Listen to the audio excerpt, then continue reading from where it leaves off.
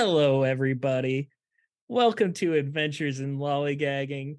Welcome back to The Good, the Mad, and the Unholy. This is the beginning of Arc 2, Episode 1. This is not Episode 5. Jeff is wrong on that. How dare you? How are we all doing tonight? Good. Opposed to I'm you alive. guys. Great time. Yeah. I do have a little bit of bookkeeping. I normally like to jump right into the episode, as you all know, but I made a list of things that I need to talk about. Jeff, quit. It's not like that. It's not a joke, I promise. I don't trust you at all, sir. I know you too well at this point. No. I got dice. So I've got this cool little box from Etsy, but inside, look at these fancy dice from Norse Foundry. I had to show these off. These are actual deer antler dice. How cool is that? I just got them. I'm breaking them in. Our friend Eric from Norse Foundry has assured me that these will kill at least 3 players. That was his promise, or my money back. Oh, we might need to have a word with him now, might we?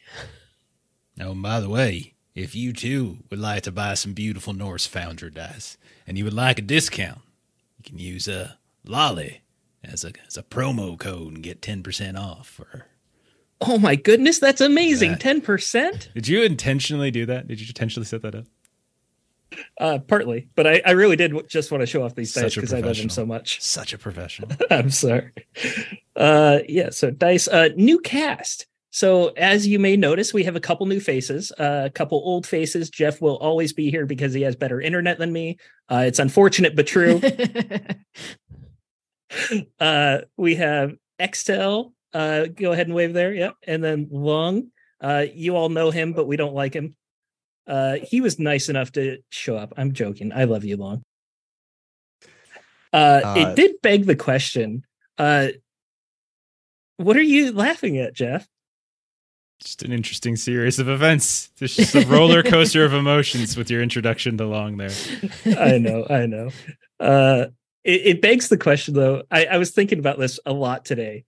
Is this the same posse that we started with? It's like the Ship of Theseus thought experiment. Jeff, what are you laughing at? The Ship of Theseus, like if a ship is repaired and replaced like board by board, is it the same ship? I was thinking about that. Like it commonly known as the grandfather's axe. Your grandfather leaves you an axe after he passes away. You use it for a while. The haft breaks, you get it replaced. You use it a little bit longer. The blade breaks, you get that replaced. Is it the same axe that he gave you? Jeff, is it the same axe? I'm sorry, I wasn't really paying attention. Yes. Emotionally, yes. Physically, no. Anyways, this is the Philosophy Posse. We'll just say hi, That's Philosophy where you're Posse. going with it. Hi, Philosophy Posse. I only get one hi from the worst joke. Okay. Well, thanks for joining us tonight. We'll see you next time. Yep. God, that was such a long. That's why we call them the aristocrats. I just wanted to show off my dice. Mm-hmm. Yes. So Arc 2, quick recap of Arc 1. If you haven't seen it yet, what are you doing here? I mean, don't leave, but you should be watching it too at the same time. Arc 1, our posse went out to help some homesteaders, found out that the homestead was cursed. There was likely a cult behind it. There was some sort of esoteric supernatural curse on the homestead, and it followed even one of the homesteaders that survived. There was a cultist in town trying to kill her. We are picking up with our current posse being sent out to the Caldwell Ranch. The cultist you interrogated said he worked for the Caldwells and that that they were up to nefarious deeds. Ignatius Freeman, one of the town council members of our small town of Perseverance, asked Purdy if he would go and check out the Caldwell Ranch, make contact with them, see if there's anything suspicious going on, because Purdy has a bit of expertise with the supernatural. Of course, not wanting Purdy to go alone, he was willing to hire two I don't want to say gun hands, but bodyguards, let's say, valets that were Sula Smiles Escher and John Blade. Both of them have a bit of reputation for being rough and tumble. Sula's new to the area. John Blade, you've been in Perseverance for a while. You've built up a reputation, especially in the bare knuckle boxing community. You're known as a very tough guy. But we are going to start with Long. Vint Summers, can you give us a quick description of your character? Yeah, Vince Summers is a tall man, mid-20s, spiky hair, brown eyes. He has a tire at first, his light brown coat, some black trousers. Something that stands out about him is he has this giant red scarf. That's the first thing you'll see. And he's a bit of a bounty hunter. Vint, you wake up in the middle of the desert. The sun scorching down upon you. You look down, and at first you see that red scarf, but then you realize there's much more red coming from your stomach. There are 3 large gashes across your torso. Your intestines are hanging out of your body. What are you doing? Help. Somebody. You call out. Looking around, you see there's no one around you. Above, you see that there are vultures circling.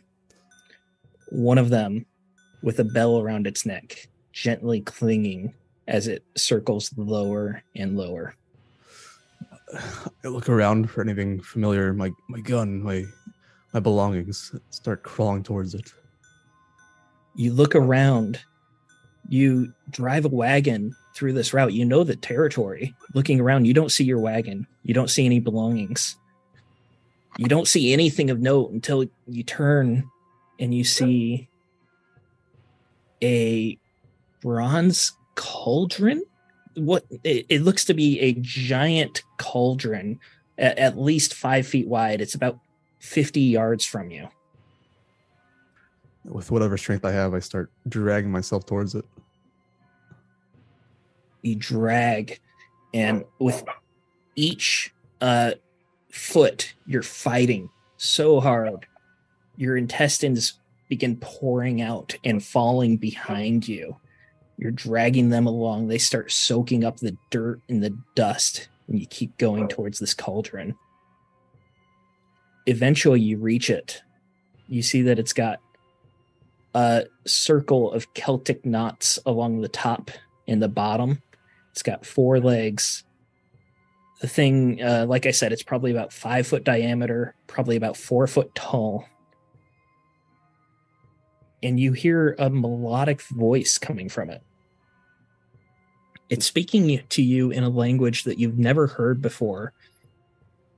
It's almost a little sing-song. And while you have no idea what the words are, for some reason, you understand what it's saying. It's calling to you. It's offering you life. Yeah, in my desperate grasp at whatever life I can get here, I'll just ask for help. Just help me. I'll do anything. You say that, and blood begins to bubble over the side of this cauldron as if there's an unending fountain, and it begins to wash into the desert, and it starts to wash over you as well. Out of this blood comes a gnarled arm that's thin, frailed, and mummified, and it reaches towards you, reaching out for you. I'll reach out for it, Sam, to try and grab it. You grab the hand. You hear a bell out of nowhere. And that is where we are ending that. We cut to the 3 members of our posse. You are traveling through the desert. This is somewhat familiar land for all 3 of you. Purdy and Sula, you just traveled this about a week ago. not too long ago, except you were going south instead of north. You're following the old wagon trail north. You were given very good directions on how to get to Caldwell Ranch. You feel like you'll find it fairly well. It'll take about a day or so for you to reach Caldwell Land, but it'll take at least 3 days to reach their actual house where they have their bunks in their barn. They own a huge swath of acreage in this territory. The first day or two goes fairly uneventfully. Sula, how would you be managing to put up with Purdy's talking this whole time? Sula doesn't necessarily like to talk much, so someone else being the person that does the talking is actually just fine with her because no one is expecting anything of her. John, oftentimes people travel, they sing while they travel to pass the time. Would there be any song that you would be singing, or are you not a musical man? John's humming a tune a little bit, something that he heard when he was a child. Just a little lullaby. And Purdy. Oh, sorry, go ahead. He just does that for a little while, and then he stops. Does it on and off every couple hours, probably. Purdy, how much are you talking to your companions, and how much are you talking to your faithful mule? Oh, well, I would be talking quite a bit, telling story after story, especially if Sula's not talking and John's got a tendency to hum a tune. I'll tell them stories of my home. I'll tell them of my cousin Purdy, who was, he was a bare knuckle gouger in the Appalachian Hills, and knows a thing or two. I myself am not much of a pugilist, of course, but I tell you, he could swing something fierce. So I'll talk about stories like that, and I'll touch base with Sula from time to time, and take the temperature, see how upset she still is with me, how much she still blames me for the loss of her traveling companion, that sort of thing. A fair amount. Well, never mind. I'm going to go back to talking to John. He's way friendlier. But I will, if it's all right with you, Balladeer, at least to the point when we're able to start, proper play and stuff. The whole time I will be trying to take advantage of my storytelling ability. So every time we camp, every time we're traveling nearby, I'll be telling a story or two. Yeah. You'll definitely be able to tell lots of stories, as you're going to have 3 days together. John, Sula riding your horses, Purdy on his cart with his mule. The first day goes mostly uneventfully. It's a very well-traveled road. You see a few passerbys. Nothing too important happens. You camp. The next day you have to go off-road. You have lots of trails and paths to follow. The Caldwells are ranchers with quite a big herd of cattle, and they've pushed cattle through this area as well, so it's not too difficult to travel through. It's been flattened and well-traveled as well, just not as much as the road. About halfway through that second day,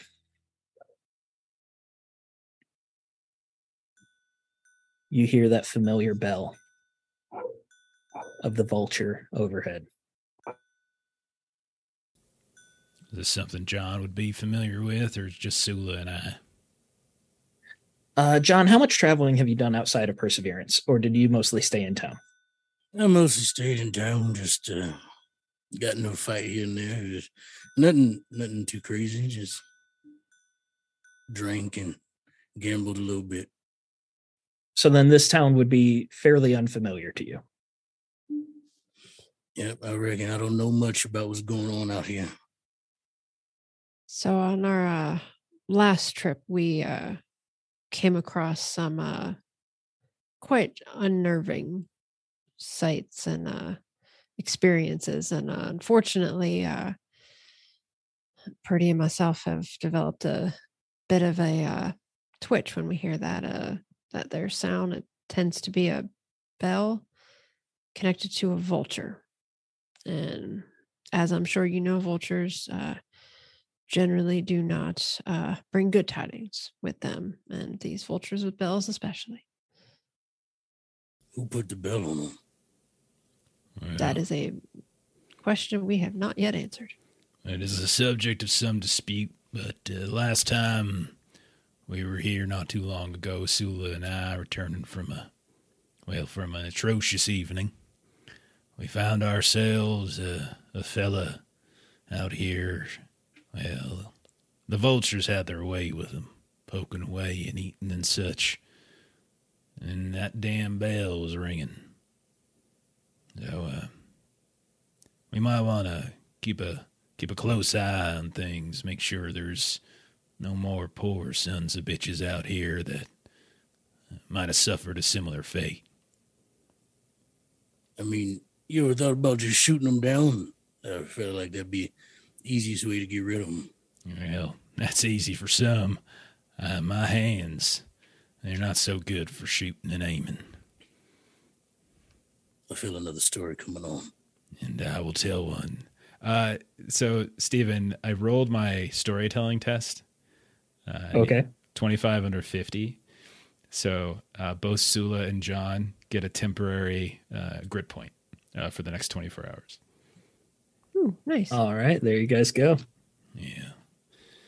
You'll see all sorts of bites in my hand, by the way, scars and such.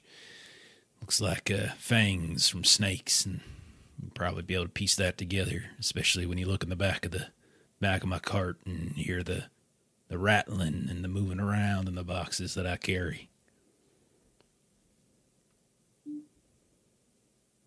But Sula, Looking at this particular belled buzzard, you see that it's circling in a lower pattern than most vultures that are just flying looking for prey.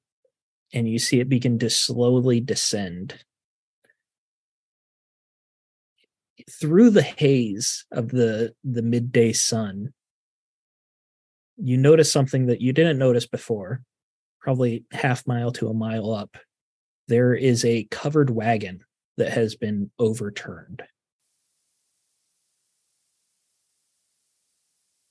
Should we check that out?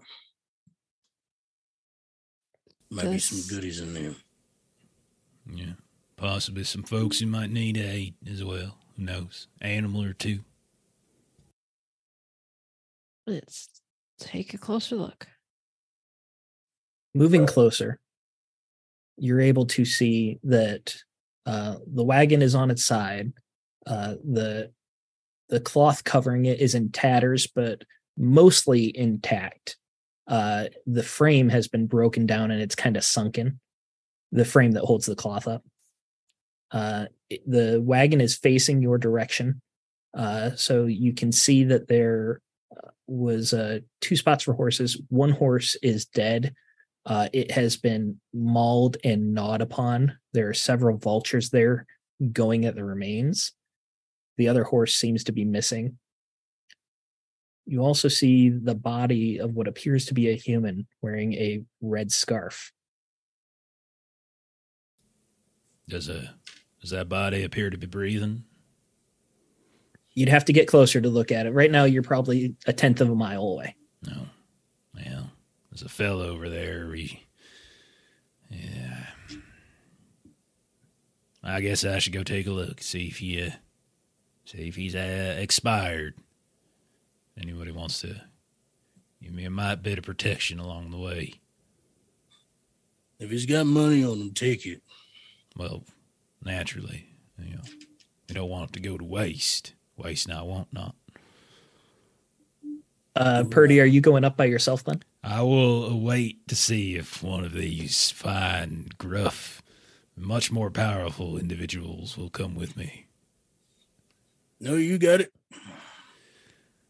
All right. Sula is pretty good with first aid, so she'll ride up and take a peek, but we'll have her hand on one of her pistols. Purdy, All right. He'll hop on down, follow Sula out there and got his little medicine bag ready to go. Going that extra tenth of a mile, you see that some of the vultures do come over and start pecking on the human body as well as the horse. The human body hasn't been devoured as much as the other one. It hasn't been gnawed upon, chewed upon, torn at the same way. However, the body's not moving, leading you to think that the person most likely is dead. Sula's going to come up and just, kind of kick the bottom of the boot. Just give a kick there. You still with us there, sir? Just kick. When you get close enough to kick it, you see that there are 3 gashes across his torso. Intestines are just splayed everywhere. The person is on their back. The vultures have been chewing at the intestines. No response from kicking it. Didn't we just see this whole intestine thing last body when we were on our way into Perseverance? Well, I mean, that's what these folk do. Get the entrails and things out. Vultures come flying. Sort of hope for his sake that he is not with us anymore, but I'll kind of circle around the body and kind of go up to the face and smack the side of the face. You, I hope not, but are you still, you with us? Smacking his face. Like, you see that there is no color in his face whatsoever. No response. His body's entered a stage of rigor mortis as well, where he's very stiff. Yeah. Well, I guess we should do what Mr. Blade says and maybe check his person for some identifying items. Perhaps we can give his kin some sense of closure. And I'll start going through the items of the wagon itself, the upturned cart, see if there's anything of use. Are you going through the body first or the cart? I was assuming Sula was going to go through the body because she's right there. And then Purdy will go through after the wagon. I've kicked the feet and smacked the face, I will then check pockets. Yes, and stabbed it a few times just to be sure, just to make. Yeah, but Purdy will go for the wagon. John, did I ask you for a physical description yet? What you look like? Not yet. John is rather tall. He's about 6'2", deep brown skin, with green eyes. He wears the normal cowboy hat, and he has on a long trench coat that goes down to about his halfway his shins. He wears surprisingly like the 3-piece suit without the jacket underneath, and he's got a pretty okay pair of cowboy boots. And he's rather muscular as well. How far are you staying from this? Are you still about a tenth of a mile away? I upon seeing them inspect the body and they're just gonna gather around and nothing happens, I move up as well. I come close and I go to the wagon. Long. You are in the desert by yourself. This cauldron is overflowing with blood. The hand reaches out to you. You reach for the hand, you clasp it. The blood is running down the hand onto you. And this mummified hand that you're holding on to begins to become reinvigorated.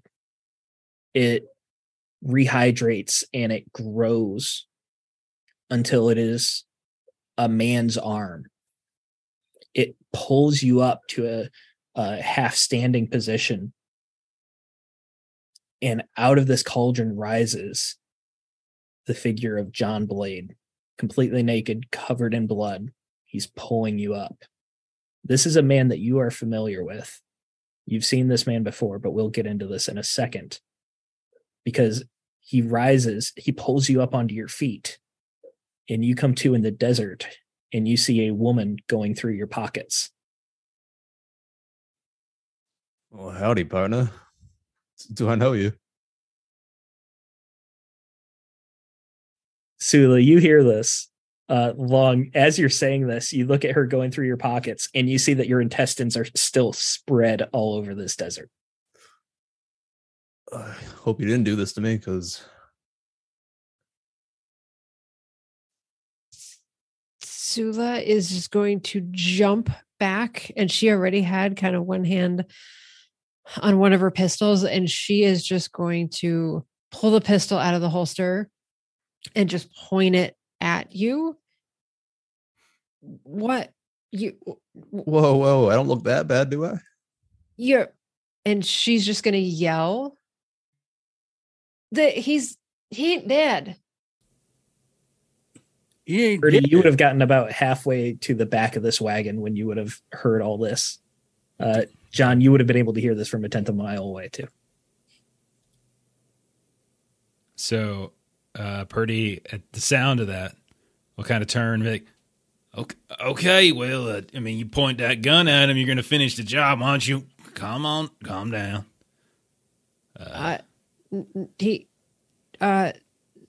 Sir, you're half y'all insides are outside of you. How are you still breathing? I don't know. I think John Blade knows the answer. He's helped me a bunch. Long, you feel very stiff, dehydrated, but also invigorated. You feel like if you stretched a little bit, you could run a marathon right now, no problem. Could you help me up? I seem to be laying here. I mean, you want to grab those intestines with one of your hands? Otherwise, the intestines are going to stay on the ground and you're going to be upright. Oh, these things, yeah. I'll try to scoop them back in. Oh, God. Yeah, you can start pulling on them and pulling them in like a rope or a lasso, and you start shoving them back into place. They do spill out again, but for the most part, you're able to push them back in. You have like 3 massive lacerations across your torso, which makes it hard to keep them in there. I could stitch that up for you there, partner. Just get your doctor. Yeah, could you help me? Close enough. Hey, Blade. I think we might have a friend of yours up here. Friend of mine. He says your name. Is that Johnny? I ain't seen Johnny in 30. Wait, hold on. I'm coming. No, I don't know this fella. Do I know this fella? After a moment, you do realize that you do know this fellow. It has been a long time since you've seen him, and you only met him on one short occasion. But why don't you tell us how you saved his life? Well, I saw this fella here banging off the side of a cliff. Scooped him up and gave him some food. Vint, how did you find yourself on that side of the cliff? I was chasing after this beautiful Mustang. I just had to have her. But she took a turn I wasn't expecting. Caught myself dangling off the cliff.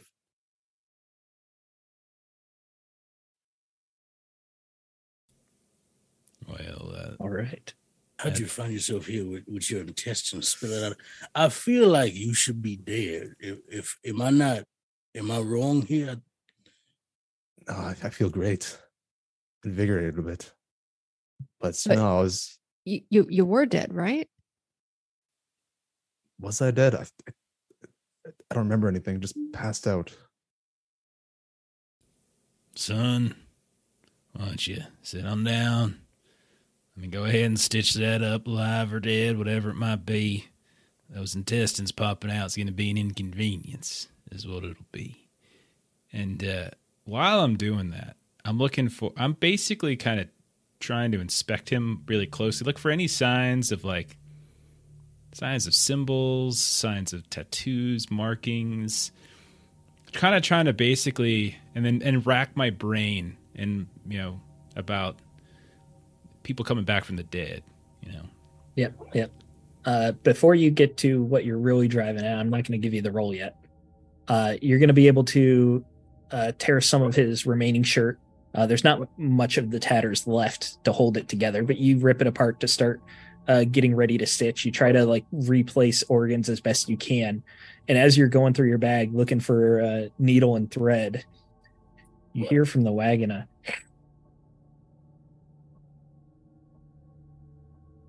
and the whole wagon begins to shake. His wagon? His wagon, yes. Your mule and the horses are still a ways back. Yeah. What you got in that wagon over there? Oh, it's just transporting supplies, food. Maybe my horses might be there. What kind of supplies? Food supplies. Y'all hear that? Everyone heard. Sure do. Okay. Yeah, I'm afraid to tell you, friend.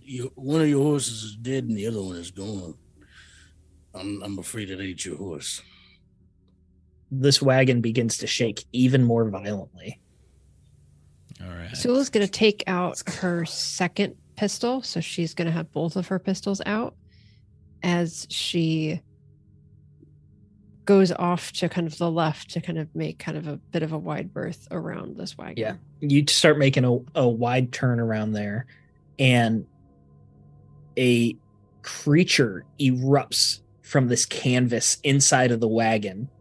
A massive Gila monster the size of like a bull just breaks out. The wagon gets pushed several feet away, and it's covered in this cloth and frame as it's writhing and rashing, and it's going to be headed towards John, Purdy, and Vint as Sula has started to circle around.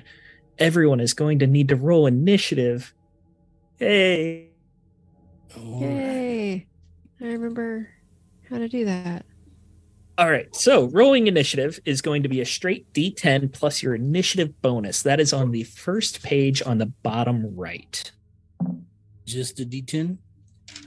Just a D10. All righty. Got an 8. 6. Got a 12.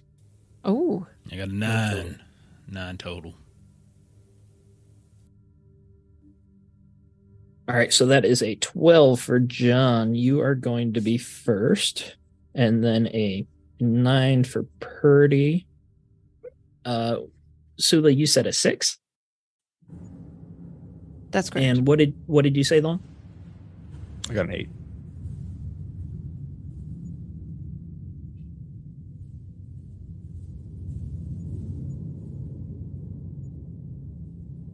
You are muted. All right, you are all going before this Gila monster because I rolled horribly. John, you were going first. This creature is the size of a bull. It's got massive jaws. It's hissing at you. Its tongue is coming out. You see this saliva, the thick drops falling out of its mouth. What are you doing? John, just you see him kind of smile, and he just goes, "Oh, this is gonna be fun." And he takes off his hat and he puts it on our disemboweled friend on the ground here, and he goes up to it and he does like an arm reload, and he just goes up to it and smacks it with his fists.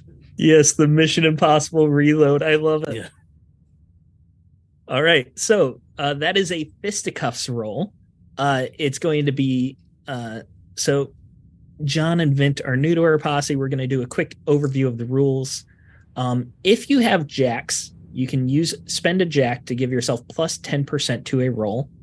If you don't have jacks, it's a straight roll. You roll D100. The goal is to get under your skilled call. So for fisticuffs, what do you have for fisticuffs? A 79. All right, so you're going to roll This is what I do. D100. If you get under a 79, it's going to be a pass. It's a 59. 59, perfect. So you are earning 2 jacks on that. And you have 2 choices for these jacks. You can use those jacks to do extra damage, or you can save those jacks, and on future rolls, you can spend them to make it easier on you. I will save those jacks this time around. All right. So it's handy if you have a D6 available to keep track of your jacks. You can only have up to 6 jacks. It's called floating them down the river to save them. So you can have up to 6 jacks floated down the river. You currently have 2 now. If you take a skill anytime in the future for this session, you can spend those jacks to get an extra 20% on them. The jacks reset every session, so it's better to use them so you don't lose them. Got it. All right, so what is your damage bonus? My damage bonus, let me scroll down here and make sure I know it. I have a 3 plus 3 to damage. All right, and I believe for just a straight punch, you just do your damage bonus. Let me double check this real quick.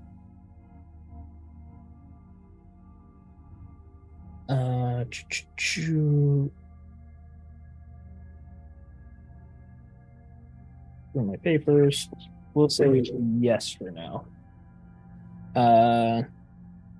Yeah, so we're going to say you're doing 3 vitality damage right now to this creature. Alrighty.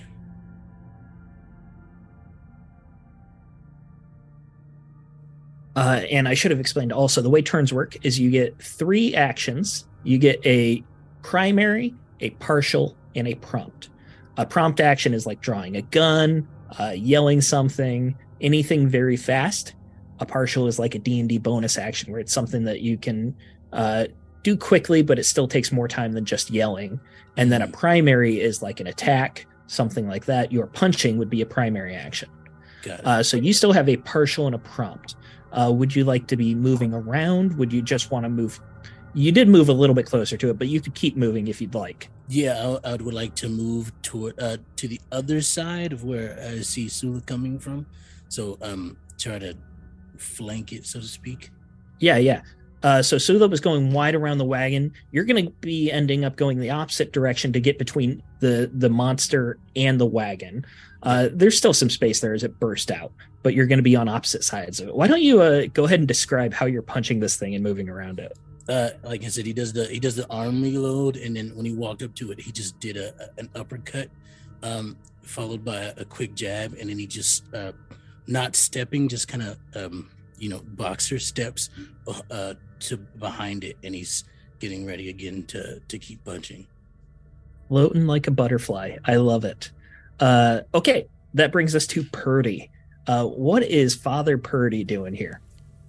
Purdy will see this monstrosity erupt from the wagon. He's next to Vint. He sees Sula moving around, and he sees his new friend Blade charging in. And he will call out, and he will say, "Fear not the serpent in the waste. Fear not whether they have legs or not, for they cannot harm you here. They were cast out of paradise. They were cast out because they are ineffectual cretins.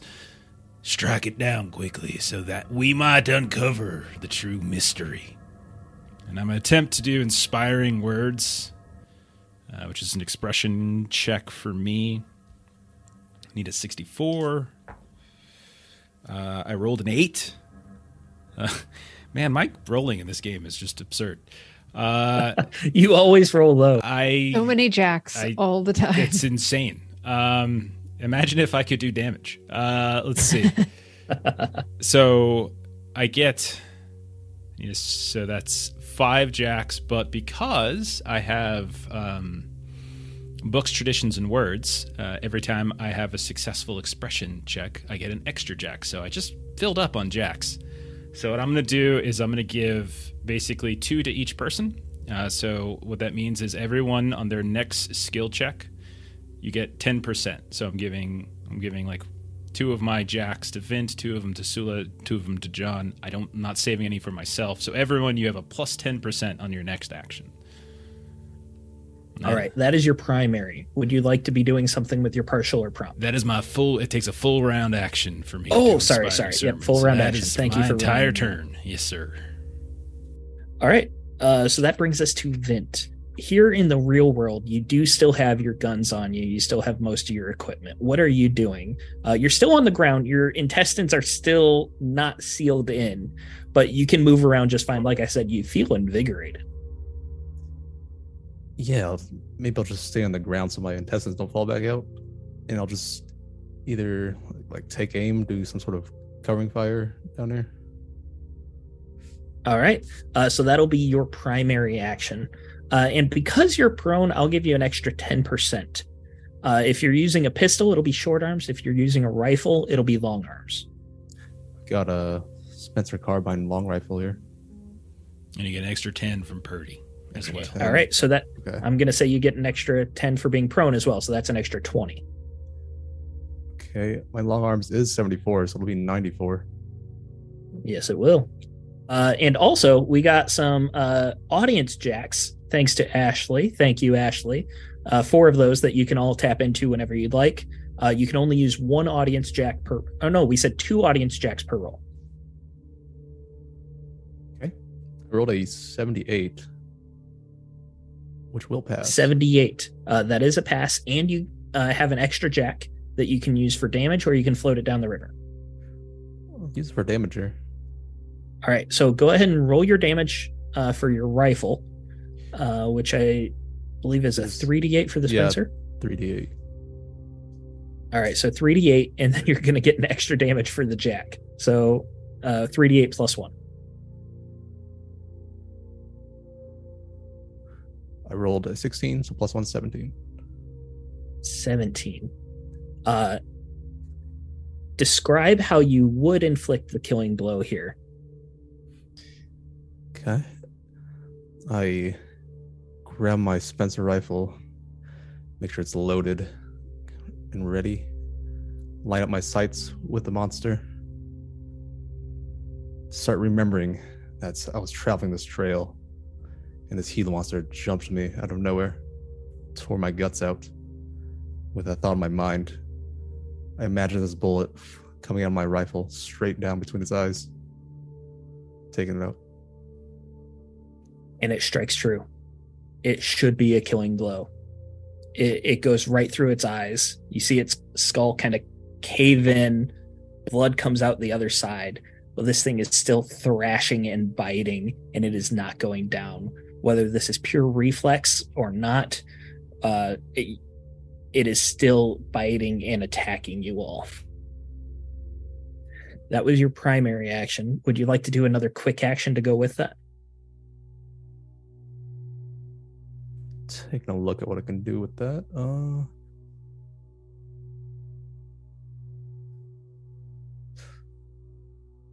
Maybe just a little shout out. Struck it good. Should be dead any moment now. It should be. And yet it keeps going. Sula, what are you doing? So everyone would have seen me moving over to the left side, but would not necessarily have heard that movement. Especially with all the ruckus happening, yeah. And she is going to fire at this monster. Assuming Both pistols? Yes. Yes. Would you like to describe what it looks like and sounds like here? Let me double check something here really quick. No worries. If I remember correctly, and correct me if I'm wrong,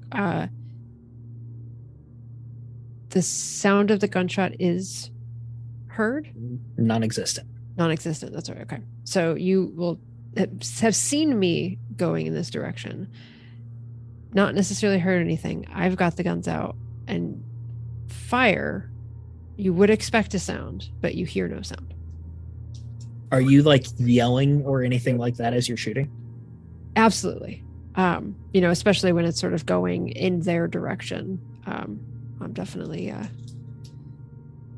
So she's got both these pistols out. She's unloading with both of them. Not a single gunshot is heard from her. You see her mouth open. You see that she is obviously yelling, and yet you cannot hear anything that she is saying. How'd you hit? Let's see. So we've got a plus 10 from Purdy, which gives me, I needed to hit a 74 and I rolled a 72. So no jacks for me, but at least I succeeded. Just barely, but you got it. You're welcome. All right, so go ahead and roll damage for both of those. All right, so that's 1d6 per. That's a 2. Yeah, on the Jeff, when I play a support character, whenever I give someone a boost and they kill something, I count it as my kill. So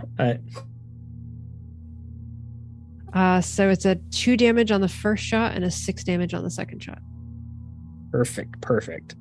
You're getting solid hits into the torso here. Okay. And I'm assuming it's running away from me, so I'm kind of getting like the back end.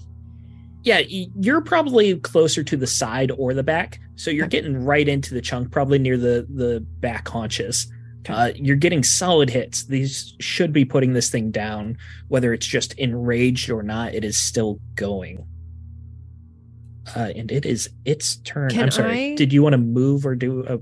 You have a partial and a prop still. I'll lower one of the pistols. And I will... kind of repeat myself, and I will yell, "This thing just ain't going down. I don't understand. What is with this thing?" And then she'll pull the other pistol back up again. Yeah, sounds good. So that is the only noise you hear from Sula for her entire turn. This creature is rushing towards. I'm going to roll 1, 2 is John, 3, 4 is Purdy, 5, 6 is Vint. This creature lunges forward and it begins biting. Its slobber is flying all over. It is attacking, trying to do a bite attack with a 20 to hit on Vint. Vint, right now you have 2 options. You can take the hit, or you can try to dodge, block, or defend yourself, and that would mean that you lose your next turn. Oh, I can dodge even though it's like a melee? Yes, you can try to dodge right now, despite it biting at you. I would say you probably at a minus 10% because you're prone, but you can try to roll away. But if you try to dodge or defend in some way, you will lose your next turn. Okay. I will try and just roll away here. Get out of this path. All right, so give me a dodge roll. All right. I have a 35. Remember, you have audience jacks you can use, and I think you earned a couple jacks of your own that you can use for extra percentage as well. Yeah, I got 1, but I used it for extra damage, so I have none. Oh, yeah, you're right. So you can use up to 2 audience jacks right now if you'd like. I'll just roll a roll. Let's see. 32 passes. Pass. All right. So let me look this up real quick. With a dodge.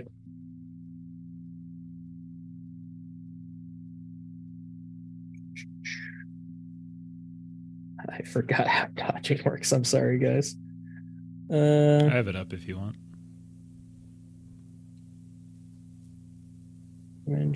Damage.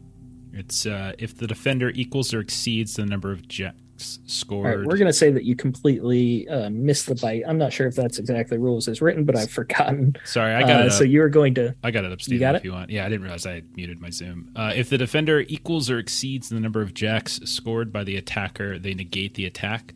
If the attacker exceeds the defender's jacks scored, the excess is added to that damage. I had no All jacks. right. You had no jacks. So unfortunately, it will still get the bite off on you. It didn't roll very well, though. It only got 1 jack. So it is going to do 1d8 plus 3. That is a 1. All right, so it's doing 4 vitality damage to you. You have 2 bars of damage on the bottom of that first page. The vitality fills up from left to right. You can just put X's in each box. And lucidity fills up from right to left. When you start getting into different categories, like for vitality, you took 4 damage, so you would be whooped right now.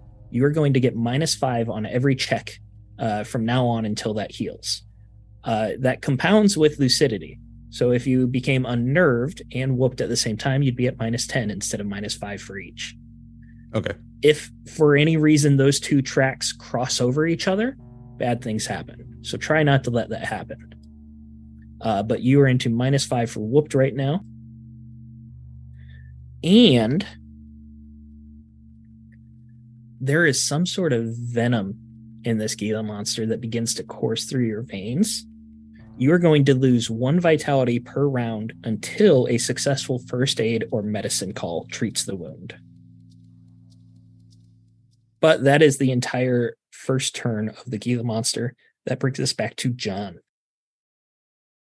No, don't you walk away from me. And John's is gonna stalk forward. Actually, you let me know if I can do this or not. John is going to run, and when he gets within his long jump distance, so to speak, of the monster, I want to essentially just barrel into it. I want to jump and double punch it. Yeah. I am a very big fan of the rule of cool, so yes, we're going to try this. I want an acrobatics or an athletics check to jump onto this thing. All right, we're going to go with athletics. And I get the 1 jack from, or was it 1 or 2? You get plus 10% from Purdy. Cool. Yep. So I'm looking for an 8. Okay, that's a 5. That's a 5. And I had all right. And what did you need? With the 1 jack, it was an 80. All right. So you're actually, you gained 7 jacks. You can only have a max of 6. So you're going to refill your jacks here as you jump onto this thing, and go ahead and give me the fisticuffs attack here. All right. And is it possible to use all 6 of those jacks for damage this time around? You can't use them for damage. You can use them right now to boost your percentage for fisticuffs. Okay. Whatever you use for damage, it has to be on that specific roll. Got it. That is a 38. I needed a 79. All right, so that's an extra 4 jacks on that? And I'll use 40%? every single one of those on damage. For more damage. Your damage bonus was 3, right? Yes, indeed. So all right, so you're doing 7 damage right now. That's massive for melee. Why don't you describe what just happened here? Yeah, again, John just goes, no, don't you go away from me. And he just books it as fast as he can, and you see him leap, and then he just double punches this the monster in the back. And when he lands, he does another quick one as he crouches deep and comes up into what would be his like gut on the side. And that area is already there. That area has already been weakened by multiple pistol shots. So you're punching and you're just kind of hitting the weak spots, and there's just blood and scales flying all over the place here. Beautiful. I love that. He just stands and he goes, come on, fight me now, fight me. And that's what I do. That's my turn. All right, Purdy, you are up. This thing's still not taken care of, huh? Okay. This thing has taken enough damage that it should have died twice over, and yet somehow it is still standing. Purdy will grow greatly suspicious at such a thing. He will bellow out a different kind of scripture than all of you are familiar. He carries a book. I've mentioned this in prior episodes. He carries a book that to the onlooker, to the uninitiated, looks like a Bible.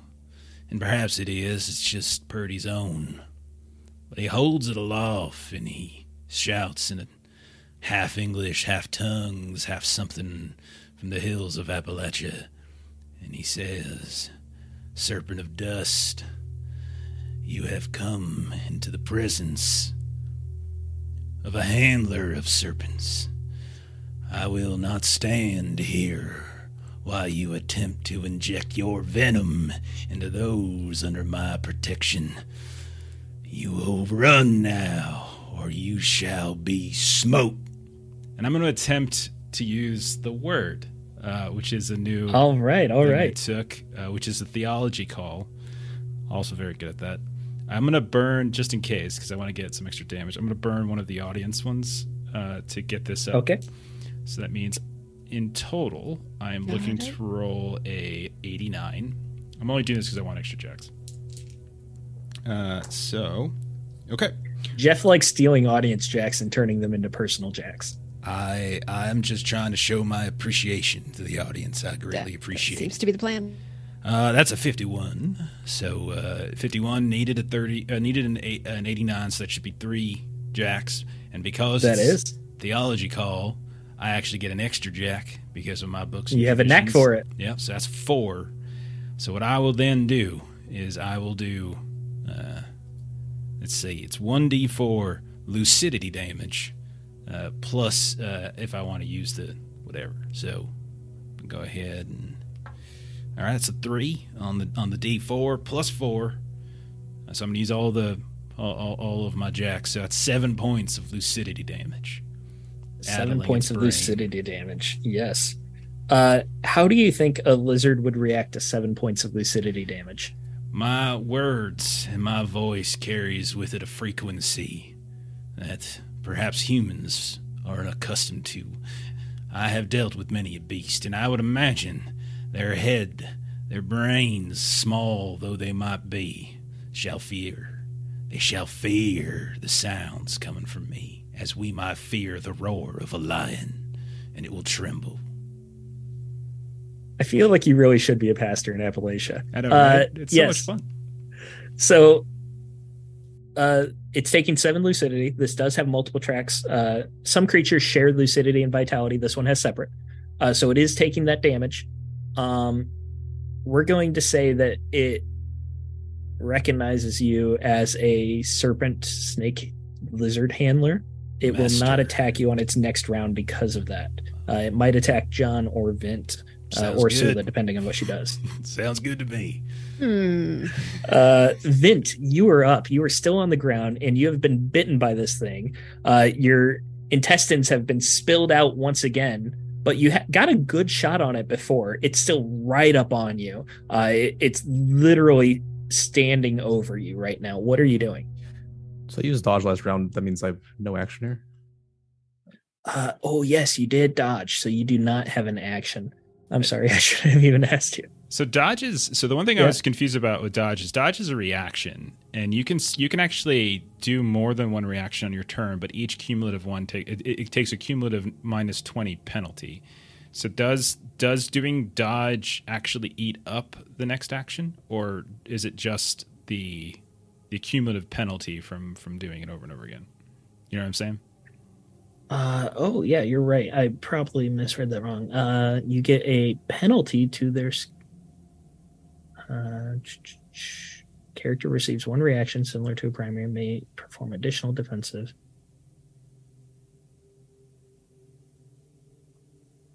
So it's because it says it's a reaction is similar to a primary action. So with little time, so reactions are quick movements that occur with little time to perform. And where did I get that from? They do. No, it's right here. Replace primary actions. Yeah, it's right there. You're right. Okay. So you can still do a prompt or a partial right now.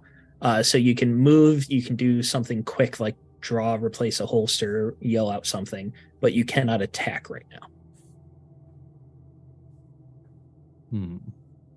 I can move, I think. That should be Yes, you can. Partial.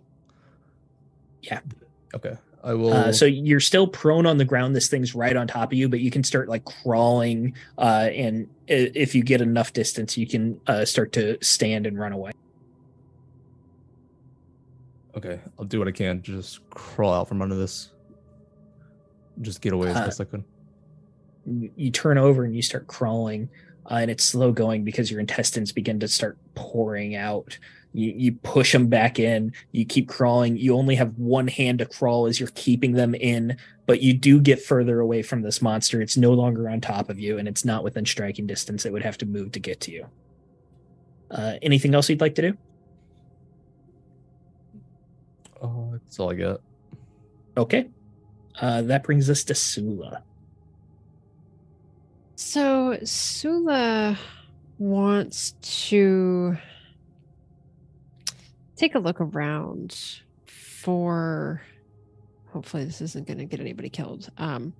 But last arc, there was some importance to finding the things with the Celtic symbols and destroying those, not necessarily the thing you thought you were fighting.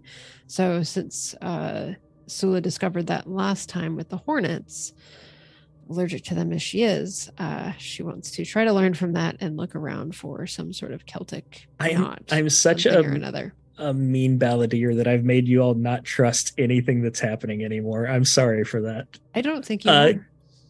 Go ahead and do an investigation. It would be observation, most likely for this. All right, observation. Let's see. I'm going to take one of the audience jacks, which puts us down to 2 to make this a 68 to give myself a little bit of a better chance. And I rolled a 13. So that means I get some jacks. Now look who's stealing audience jacks. Good for you. All right. So with that success, what do I see? All right. So you are going through the wagon. You're just ripping through. The canvas is mostly on the Gila monster. It's mostly fallen off, but it's away from the wagon. You start ransacking it, just tearing open boxes and crates. Most of this has been ruined, whether it's been chewed on, spit has soured it, or the creature has just destroyed it by sitting on it. There's not much salvageable here. Looking at the wagon itself, you don't find any sort of occult symbols whatsoever. You're looking on both sides. You don't see any sort of totems or anything like that might be giving it any power. Unfortunately, there's not much that seems to be helpful in this fight. Damn. So wasting my damn time. And so she's going to get pistols back out and be ready to shoot next turn if needed. Yeah, and it is the Gila monster's turn. And it will be not going after Purdy. So it'll be either Vint or John. It's going after John. You are on top of it and behind it. Are you still on top of it, or did you fall back off after you punched it? I came off and I just stood there, just ready for it. All right. And it turns around with lightning speed, and it brings a claw around to slash at you. It will. Would you like to try and take a dodge or a block action here? Nope, I just take it. That is a success with 1 jack. And it will slash at you. You're going to avoid most of its venom. Wow, this D8 keeps rolling 1s. Come on, Eric. What's going on, Eric? We're good with that. Well done, Eric. All right. Superlative product. That is 4 vitality damage happening to you, John. Yeah. But you don't have to worry about the venom here. And as this monster is thrashing, it seems like this damage that you all have caused, it begins to finally settle in, and it collapses for a moment, and then it gets back up and it begins slashing at you again, John. But you had that moment to kind of back away, and it can't get at you again. And it takes a couple steps towards you, and it collapses again before it gains a final surge of energy, and it jumps up and lunges at you. But it's slow and sluggish at this point, and you're easily able to sidestep it. And it just lands in front of you with a thud and a cloud of dust coming up. This creature is now lifeless. Out of character from a mechanical perspective. That was a very good thought, Melissa. I feel bad that I'm tricking you guys so much. The Gila monster has the Beyond Death ability, that it can survive a couple rounds after taking enough damage to kill it. So it was just a final surge of adrenaline that was keeping this thing going. And you guys now, you would be able to see, a lot of you have experience with Supernatural. You would be able to understand that this wasn't something that kept it like, it wasn't undead or anything like that. It was just in its final throes of life. Can I tend to Vint, as I was right next to him when it bit and injected that venom? Yes, and Vint, you would have taken 1 more vitality point as that venom surged through you before Purdy would be able to get to you. Got it. Purdy, I'm going to need first aid or medicine from you. I will gladly roll a medicine, and to ensure this is a success, I'll take one of them and their points of audience participation. One might say. And that was the last one, I believe, right? Jeez. Tool to Twitch has tossed us one. Oh, or 2, there we actually. go. Thanks, Tool to Twitch. Yeah, we are at 3 now. It's a 16 under 60. Oh, it's success with 4 jacks.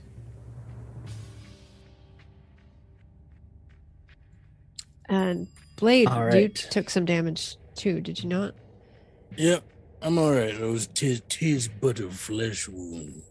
All right, I can tend some first aid if needed, but If you would be so inclined, I appreciate it. all right. Never turn down free healthcare. I will. I would like to be successful, so I'm going to take an We're audience for this. going to one. call this. You don't need to take an audience for this. We're going to call it a narrative success because the way healing works in this game is that first aid and medicine is generally used to remove conditions, things like that. You can't actually regain vitality from first aid and medicine. So what you'd be doing right now is you'd be stitching him up, you'd be cleaning him up. He's not going to get an infection or anything like that. It's still worth doing, but you're going to have an automatic success. So for vitality damage, do you apply gumption before you take the damage? I'll just look at that up. You do to the initial one. So when I did that 4 to you, you would subtract your gumption. Okay, I had a gumption of 4, so it would have been no damage. Or is it grit? I always forget between gumption and grit. Grit's the expendable resource, so I think it's gumption. Looks like gumption's like armor here. Yeah, I think it's gumption too. Sorry guys, we took 2 weeks off and my brain's a mess now. So yeah, you subtract your gumption from the initial, but with the venom, you did not get to subtract gumption from that. So would I also have subtracted my gumption? Yes, from that? you would have. I'm sorry, guys. I should have explained that to you since you two haven't done combat before. You're good. So that means technically I took no damage because my gumption is 4. Oh, look at you, Mr. Tough Guy. Nice. Yeah, like I said, damn it, Eric. Why'd you make me roll totally 1 so fine. much? well Just done, kidding. Norse Love you, Norse Foundry. Okay, so Purdy, you were successful in yours. So Vint, you are no longer taking that venom damage. And we can also include this action as use stitching up his intestines and his torso as well. So Vint, you are, like I said, you're stiff, you're feeling dehydrated, but your intestines are in you. You're in one piece mostly. There's probably a bit of dirt and gunk in there, but what can you do about that? And you're no longer taking poison. Venom, sorry. Sula, you were able to stitch up John. He's not going to get an infection or anything like that. And I think you were the only 2 that took damage, right? Yep. Correct. Yes. So you guys are in the middle of the desert. You're headed towards the ranch, and you find this dead man who's now back to life, and there was a giant Gila monster that attacked you. How are you handling this? What are you feeling like right now? What are you doing? Some mighty fine work you got there. Let's stand up. I'm Vince Summers. Pleasure to meet you all. Name's It was Purdy. nice to meet you. You guys headed north at all? It looks like my wagon got messed up. What cardinal direction are we going in? Towards He was headed north. Hmm. You guys were headed northwest. Sort of. A little bit, anyway. You ever heard of the Caldwells before? Caldwell's, maybe a rumor or 2. You care to share, friend? Favor for a favor. Go ahead. Whatever you want to share. Seems like if you got their cattle, it's a bit weird, not normal. I don't know how to explain it, but that's all I've heard. What do you mean by weird? It seems like they just have unlimited supply of them. Oh, that's curious. You've seen them slaughter some, sell them off, Yeah, they do a bit of trade there. and then they continue to have them, huh? They look. Are you sure they're just not buying more? I mean, Yeah. that's what happens, right? That's a fair Or question. stealing somebody else's. Cattle That's what I thieves. Not that I'm a thief or anything. I'm just saying. No, None of us are thieves. Of course not. Yeah. Oh, yeah. Yeah. Oh, yeah. Mm-hmm.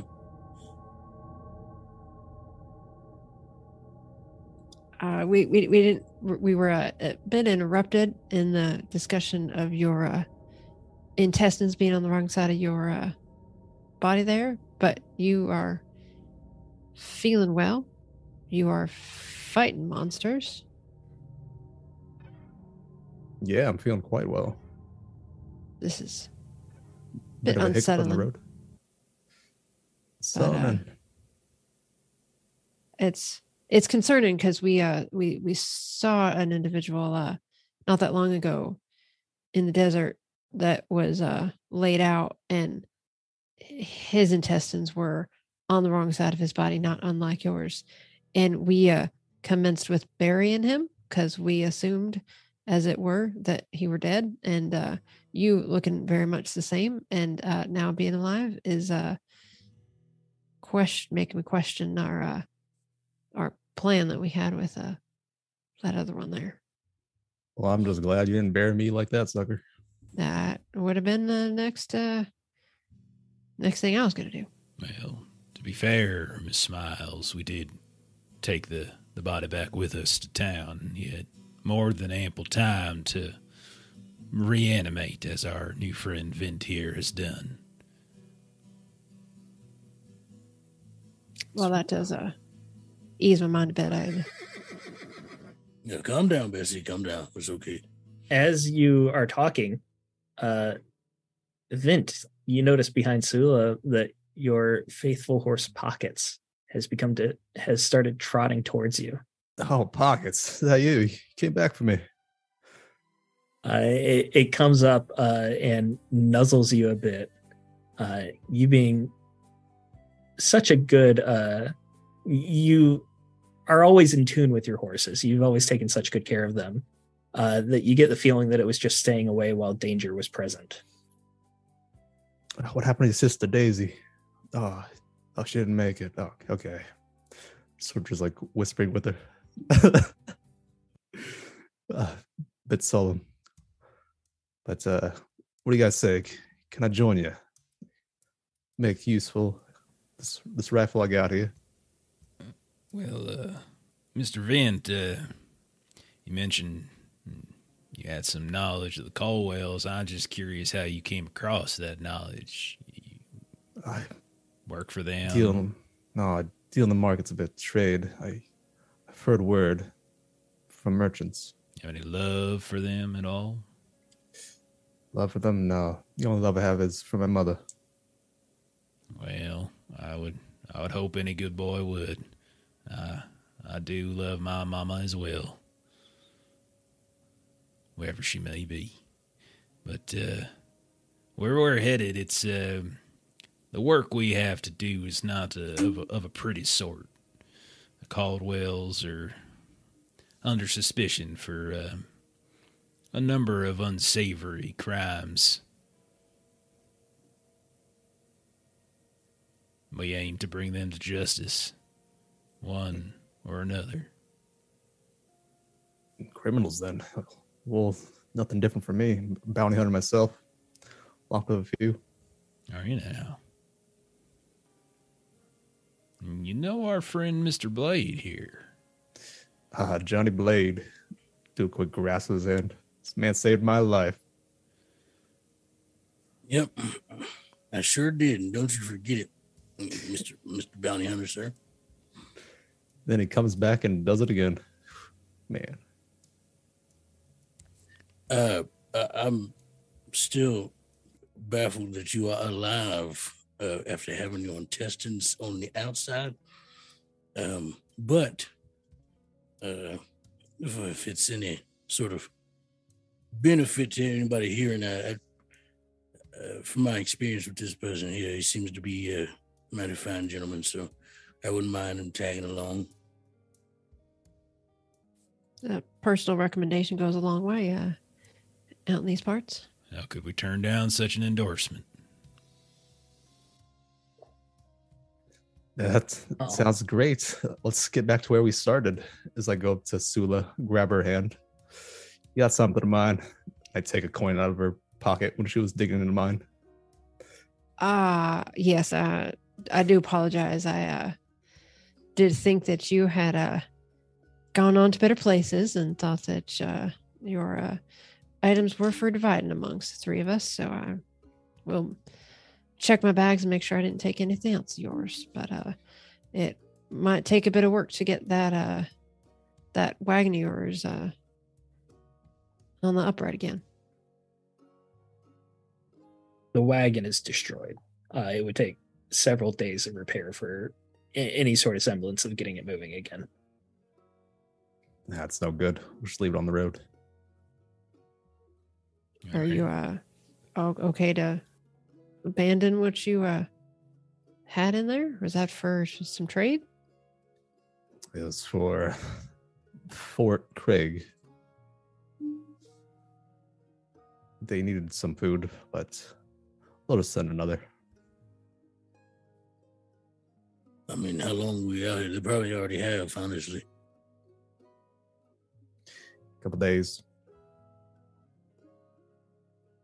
All right. So you go through, you salvage what few supplies are left. There's probably a couple days worth of food left. Not enough to be worth the extra trip to Fort Craig, which is about 4 days travel north.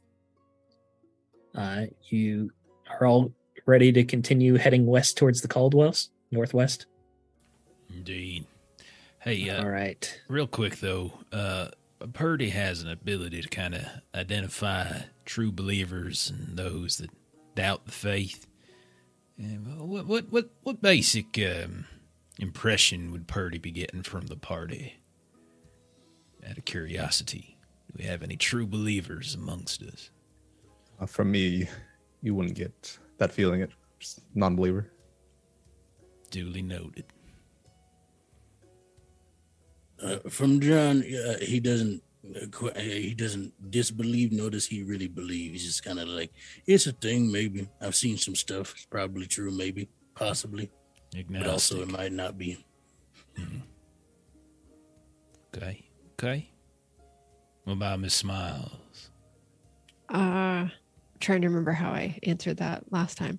I believe that you do not get any believe-in vibes off of Sulu. Okay. That will adjust the stories I tell, and Purdy is not one to proselytize. He will not try to win them over to the word. That is not how he behaves. So he will tell stories along the way of a different sort. Biographical, if you will. Historical in nature.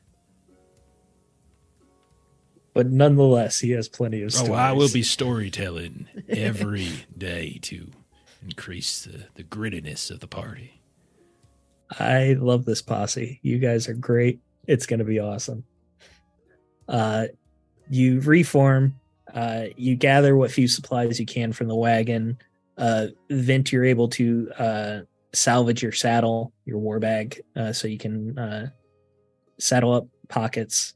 Not Daisy, to unfortunately. interrupt. Sula would want to fashion some sort of like a girdle type of a thing for Vince's intestines, because it seems like they are continuing to move, and a horseback ride might not do too well with that. Yeah, so she's looking to take He's some canvas. stitched, but you can definitely pull some stitches. Miss Smiles, are you doubting my stitching quality?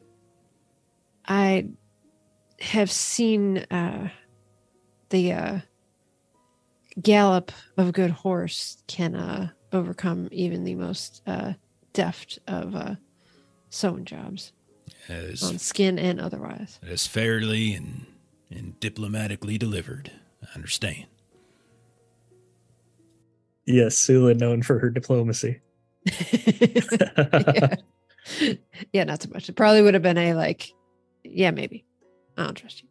No, you're doing great, Melissa. I love it. It's a lot of fun. So Vint, you get bound up by layers of this canvas, preferably the ones that aren't too bloody or covered in Gila monster venom. But there's still plenty of canvas to wrap around you and bind up so that those stitches will hold a little bit better. Good thinking, Sula. Well, it doesn't look good, but we'll have to do for now. You set out on the road again. Road is probably a bit generous. It's a trail. You start heading west, northwest-ish. You start getting into very mountainous territory. You're still in a very desert area, but it's a lot rockier, a lot more craggy. You're going in between the valleys, so you have to kind of take a winding route just to make it easier rather than climbing up and down, up and down. You continue going. The rest of the day ends uneventfully. You travel for another day, passes uneventfully. You're still going through these mountains. It's really slowed you down. The fourth day of traveling, you get up, you get your possessions, you saddle up, you start traveling.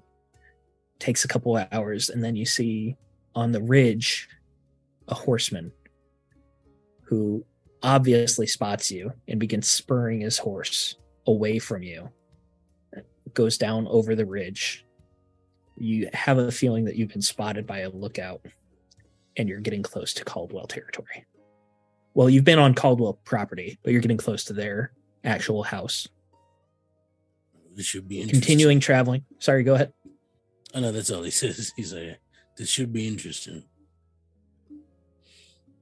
You continue traveling for another half hour or so before you see in the distance there is a group of riders galloping towards you. You see this cloud of dust.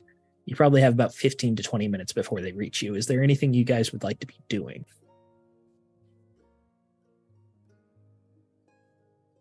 Probably unmute myself, but that day, I just wanted to make sure to get my storytelling roll off. So I was able to get a 4-2 success, and I used some of my personally stocked up jacks, so to make sure that everybody in the party, other than myself, has an extra temporary point of grit for the next 24 hours. So burn it. Perfect. And there's so the whole day you have an extra grit. 3. And remember that there are things that you can spend grit on to get. You can spend it to get an extra 10% on a call. You can spend it to give somebody else 20% on a call. You spend it to get +5 initiative during the first round of a conflict. You can spend 2 grit to gain an extra primary action. There's a bunch of these things on page 38, but like the grit's a nice resource to use. We didn't really use it that much during the first act. Thank you, Jeff. I appreciate that. Yes, you're absolutely right on that list, and it is worth using.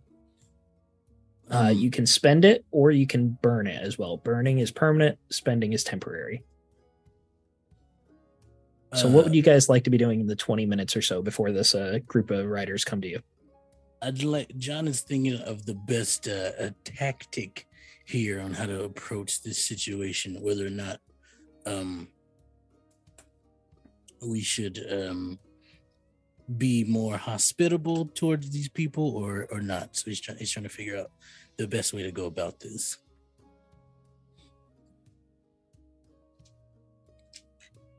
So we have some names.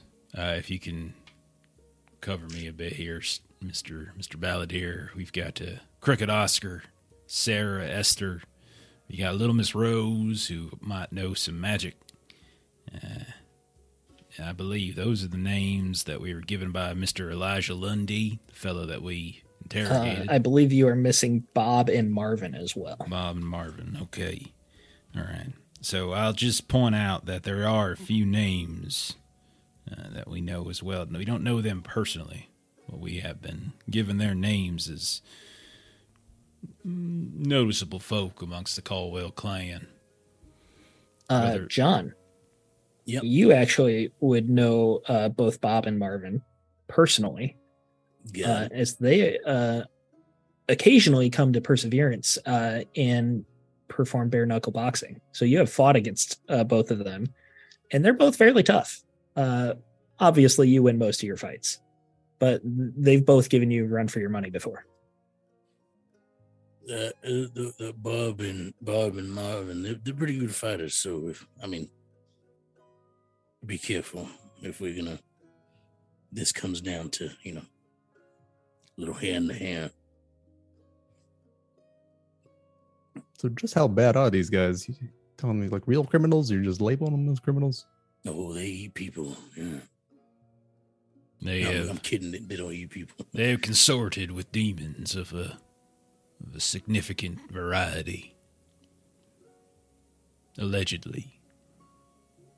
Demons, they have some sort of bounty on their head, or? I do not believe they have an official bounty, but if we are able to prove their guilt in sight of court, perhaps there might be a reward for it. Okay, a little bit of a extra work on this, but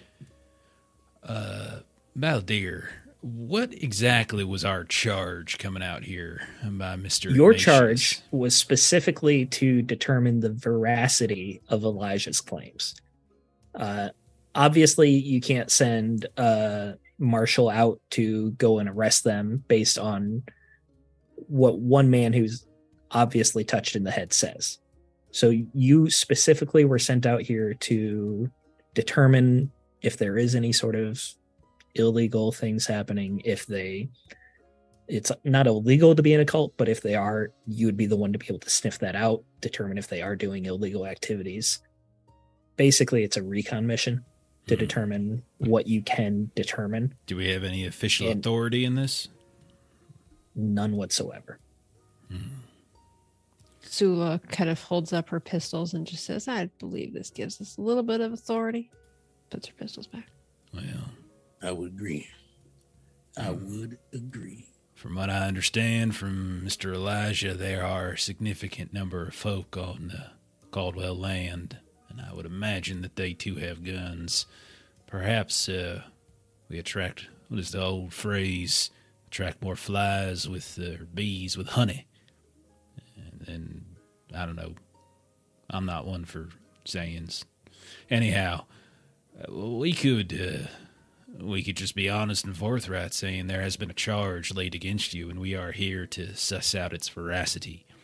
Or we could play a hand, a very dangerous hand, and try to lie about who we are and what our intentions might be. I'm agreeing with Birdie here. We would say, if you think they're cultish a bit, I'll become a couple of members ourselves. Not again. Maybe. John's gonna, as they're still approaching, John's gonna kind of look around, and I'm trying to try to figure out like what's the best way to maneuver if we do have to have this ends in a combat. I know this is kind of like open field here, but yeah. So you're in a bit of a valley. So if you wanted to try and go up to higher ground, that definitely would be an option. Both parties are visible to each other at this point, though. So if you split off, you wouldn't be able to do so stealthily. Got it. Well, bright side is that, if it comes down to it, we usually have an all-out battle right here, and there's no way to hide, really. It seems like a situation in which the folks that enjoy doing the talking should do the talking, and we can be here to back up as required. Sounds good to me. And at that, John's just gonna move his horse and himself back to behind, not like directly behind, but kind of behind and to the side of Purdy. Well, All right. I have been known to be a mediator in certain parts of the world, so I suppose I must dust off those skills once more. This is what Purdy lives for. Yes. I do, All however, right, move my trench coat to the side to reveal my gun. It's not in the best shape, but it might get the job done, maybe. All right, so you move a bit behind Purdy to let him be the first impression. More. Baldir, I would like to tap into another one of my peculiarities called wisdom. You are peculiar. Wisdom of the time. Twice per session. When asked, the Balladeer provides a warning and possible outcomes for an action. So so I'm just kind of, if my action is to is to just be forthright. We are here investigating a charge against the Caldwells. What might possible outcomes be for such an action? Let me read this here. Yeah, This fair is peculiarity for Wisdom righteous of the tongue. Wisdom of the time. Wisdom of the time. Peculiarities. That's a positive peculiarity, right? Indeed it is.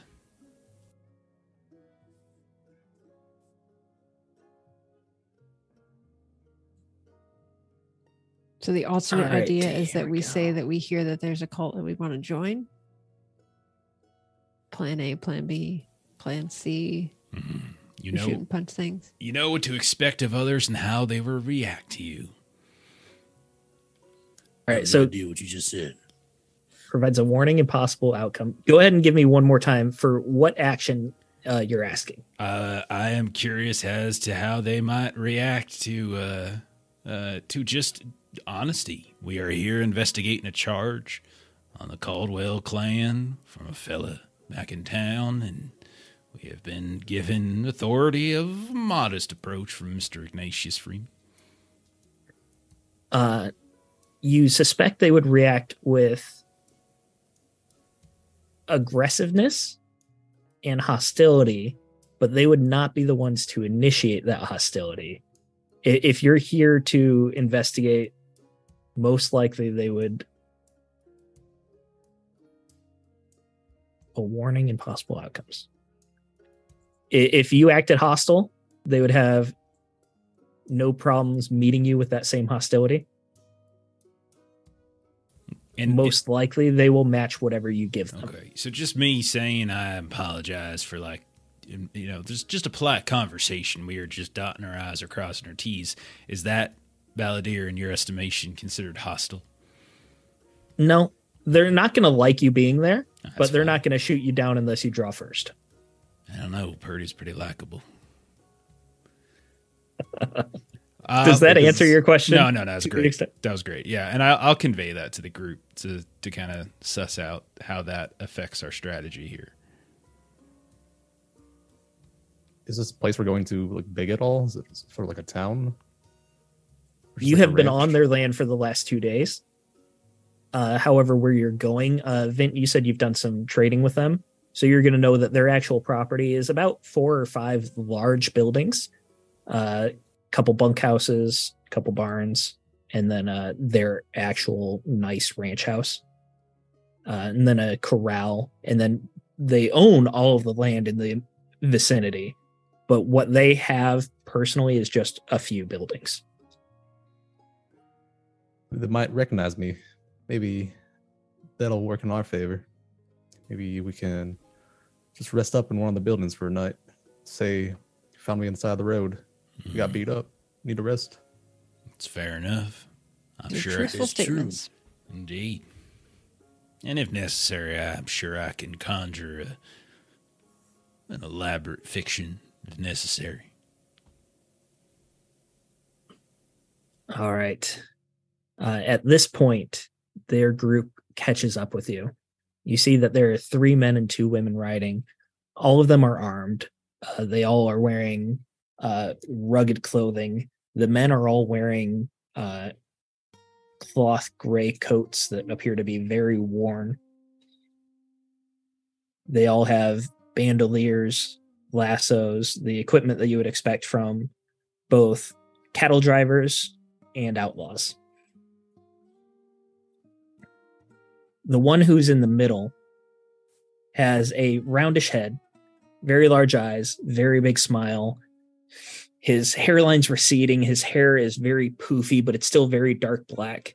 But his most defining feature is that his head is twisted and he's got burn scars around his neck.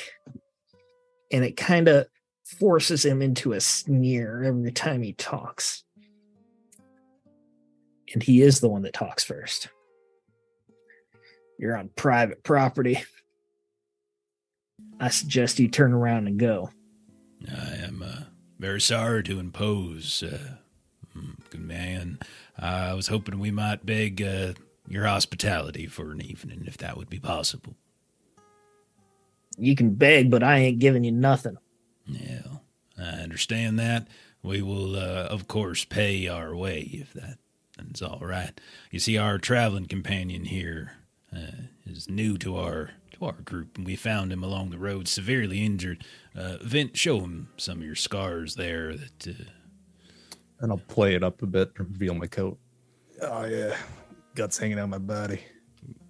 We very much would like to find a safe place, maybe some water in which we can clean the wounds. We're concerned a bit that a return trip to Perseverance or another nearby established town might be a little much for the stitching currently. Vint, you would recognize this character as Oscar. He's very hard to miss with that broken neck. Vint, you had yourself some trouble, but we ain't no hospital. I don't need a hospital for now. Come on, Oscar. You know me. Haven't done you wrong. Where's your wagon? Wow, wagon thing got wrecked. John Gee the monster. And who are these? And he spits. He kind of has to like twist his head the wrong way to spit away from himself. Who are these folk? These kind folk picked me up off the side of the road, carried me here. My name is Father Purdy. I'm a humble shepherd of the Lord. We don't need no lord either. Yeah. I suggest y'all turn around. Yeah, if that's just a suggestion, and you're not outright suggesting that we not continue our conversation, is there anything perhaps we might be able to offer unto you that might change your mind? Depends on what you're offering. Well, we have a handful of coin amongst us. We have some supplies that might be of use, perhaps. And then there's always a future favor, of course, and labor, if there's anything you would like to put some of these young, strong hands to. Oh, fuck it. Talk to Caldwell's. Come on, follow us. No sudden moves or we'll gun you down. Fair enough. Thank you, sir. He pulls his horse around. The rest of the group that he's with also pull their horses around, but they go a bit slower so they can kind of surround you guys and guide you in. The next hour will still be traveling along this road before you even see a hint of the Caldwell property. Is there anything you'd like to be doing or talking about for this hour of travel? Shoot the shit with Oscar a bit. Be like, I knew I could rely on you, Oscar. How's that neck doing? You making fun? Of course not. You better shut your trap then about my neck. I don't know what Jeff's wording over there, but I was just saying, sure he is. He's totally making fun. Shoot him. But that's Jeff saying that. All right. So you guys continue traveling along. Eventually, the valley begins to widen a little bit, and there's a flat spot, but it's John and Sula. You two are fighters at heart. Even Vint, you're a bounty hunter. Purdy, you can decide how much of this you would recognize. I'm a lover, not a fighter. This is a textbook defensible position. You have ridges surrounding you where it'd be very difficult for a group to come up and attack unawares, especially if there's a lookout. There's only one real way in and out of this area. For cattle ranchers, this is a very unlikely spot to build. It would be very difficult to get giant herds of cattle through here. It looks like they don't actually have any herds in their property. They have a corral full of horses, but actual cattle, there aren't many to be seen. There's a few of them here and there, but for the most part, there's no big herd nearby, which means that the actual cattle drivers, the cowboys here, would have to travel quite a bit to get to the herd, to move them around, to keep them grazing, things like that. So this would definitely seem like a bad position for a ranch, but if you were trying to defend a spot, this is a textbook perfect spot. There is a large white ranch house. Has to have at least 10 bedrooms. It's 2 stories, and it has a wide wraparound porch that goes all the way around, painted white. The wood itself is costly enough to get out here, but then to paint it all white and decorate it the way it is, very extravagant for the area. Although back east, this would probably be considered to be very poor taste. There is also a dog trot cabin nearby, which a dog trot cabin is actually 2 cabins. They're both 2 stories, and there's probably about 15 feet of space between these 2 cabins, but they share a roof so that you can go through between the cabins open air, but it allows a lot more ventilation between the rooms, things like that, and also keeps the area covered in case there's a rainstorm, dust. It keeps it cleaner in between those 2 cabins. This is very common for the area. You would know that most likely the cowboys bunk in one cabin and then they eat and have like a table and recreation area in the other cabin. So you sleep in one, you eat in the other. There are 2 barns here. They're both very big barns. And then there's at least one large shed. For most people, the shed would be the size of a house. Like it's about the size of the Bartlett house. But judging by the smell and the stench and streaks of blood, you're pretty sure that's a slaughterhouse. And then, of course, there's a very large corral with at least 30 or 40 horses in there. So this whole area, there's a lot of wealth being shown here, but at the same time, it is still very practical. It's not as ostentatious as it would be back east, but for the area, it's incredibly lavish. The group of cowboys drive you towards the house, and you see an older man dressed in a white suit rocking in a chair. You can tell that he's got white hair pulled back. His suit is spotless. Purdy, as you get closer, you would recognize this. I don't know if you remember, but the last time you saw your good buddy Zeke, he looked exactly like this man. Okay. I would imagine those of you who have a decent, keen awareness would probably notice Purdy might be staring a bit at the man. He won't make anything too outlandish of a reaction. That is not Purdy's way. But he does...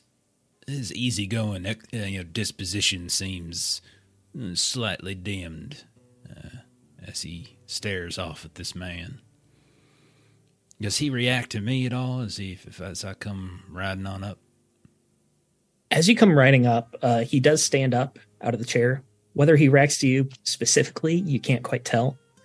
Oscar rides forward, and he whispers something that's hard for you to hear.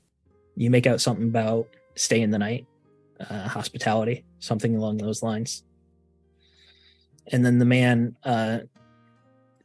reaches out an arm, leans against the post of this wraparound porch. Why, can you believe this heat? It's just unbearable, ain't it? You are correct, sir. I am not sure if we've been acquainted.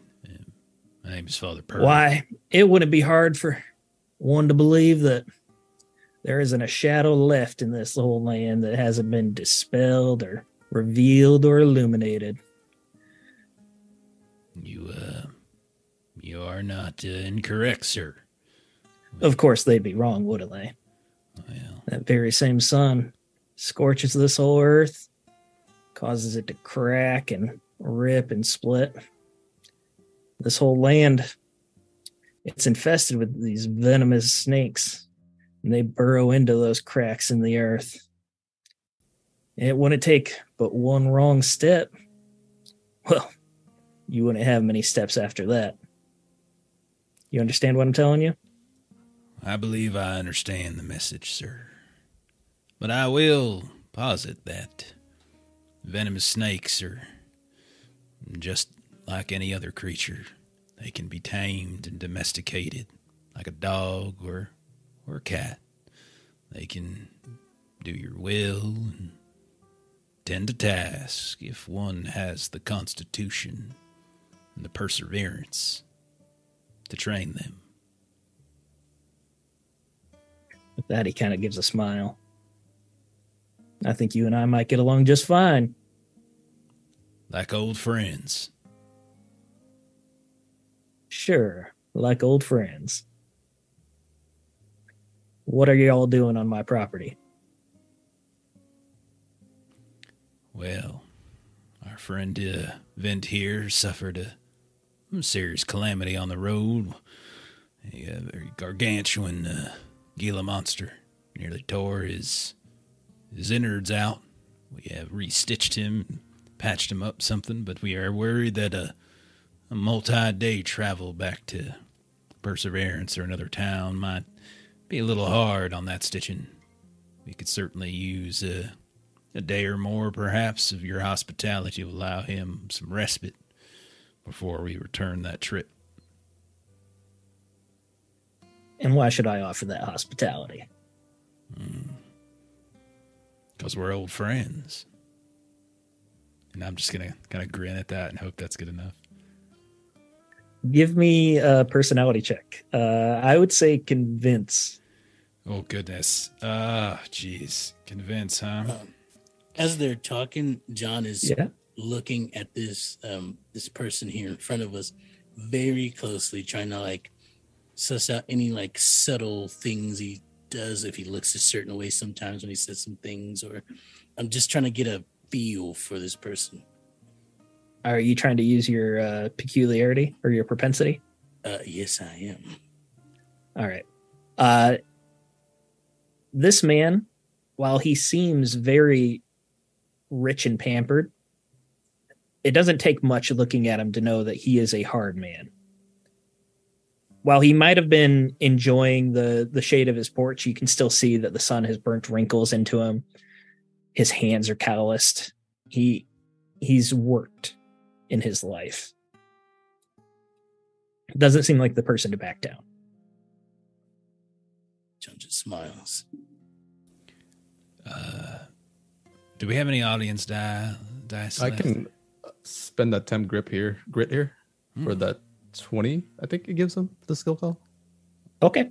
Okay. I used Extra 20 to Purdy. and I used a remainder of my personal jacks. And I think we have one audience die left. If 3 audience dice. I'll use one of them. That'll put me Yeah, up. 2 will to throw us a couple. I'll take one. That'll put me all the way up to 64. Convince is not my forte, but I will nonetheless give it a try. Okay, I got it. 62. Yay. Look at that. 62. No jacks. You needed a 64? And I got a 62. All right. By the skin of your teeth. Thank you, Fitz. Nice job. Really needed that. All right. You call him an old friend, and he kind of gives you a little look. Slight confusion, but he covers it real quick. Well, I am a civil gentleman. I wouldn't turn down anyone who is in need. Oscar, will you see about getting us some chairs for the porch? Maybe our guests can join us, tell us what their real business is here. Oscar turns around. Little boy comes running up to you. He's got a little white terrier nipping at his heels as he's running. He's probably 13 years old. He's got a giant head, just completely out of proportion for the rest of his scrawny body, and his face is covered in acne. I can take your horses for y'all. I promise I won't eat them or nothing. Well, would you do that, kind boy? I'll hand him over the reins of Pockets. She's a fine one. Now I'll take good care of her. He'll take the reins. Sula, John, are you okay with this kid taking your horses? No, I think it might be best if I accompany you.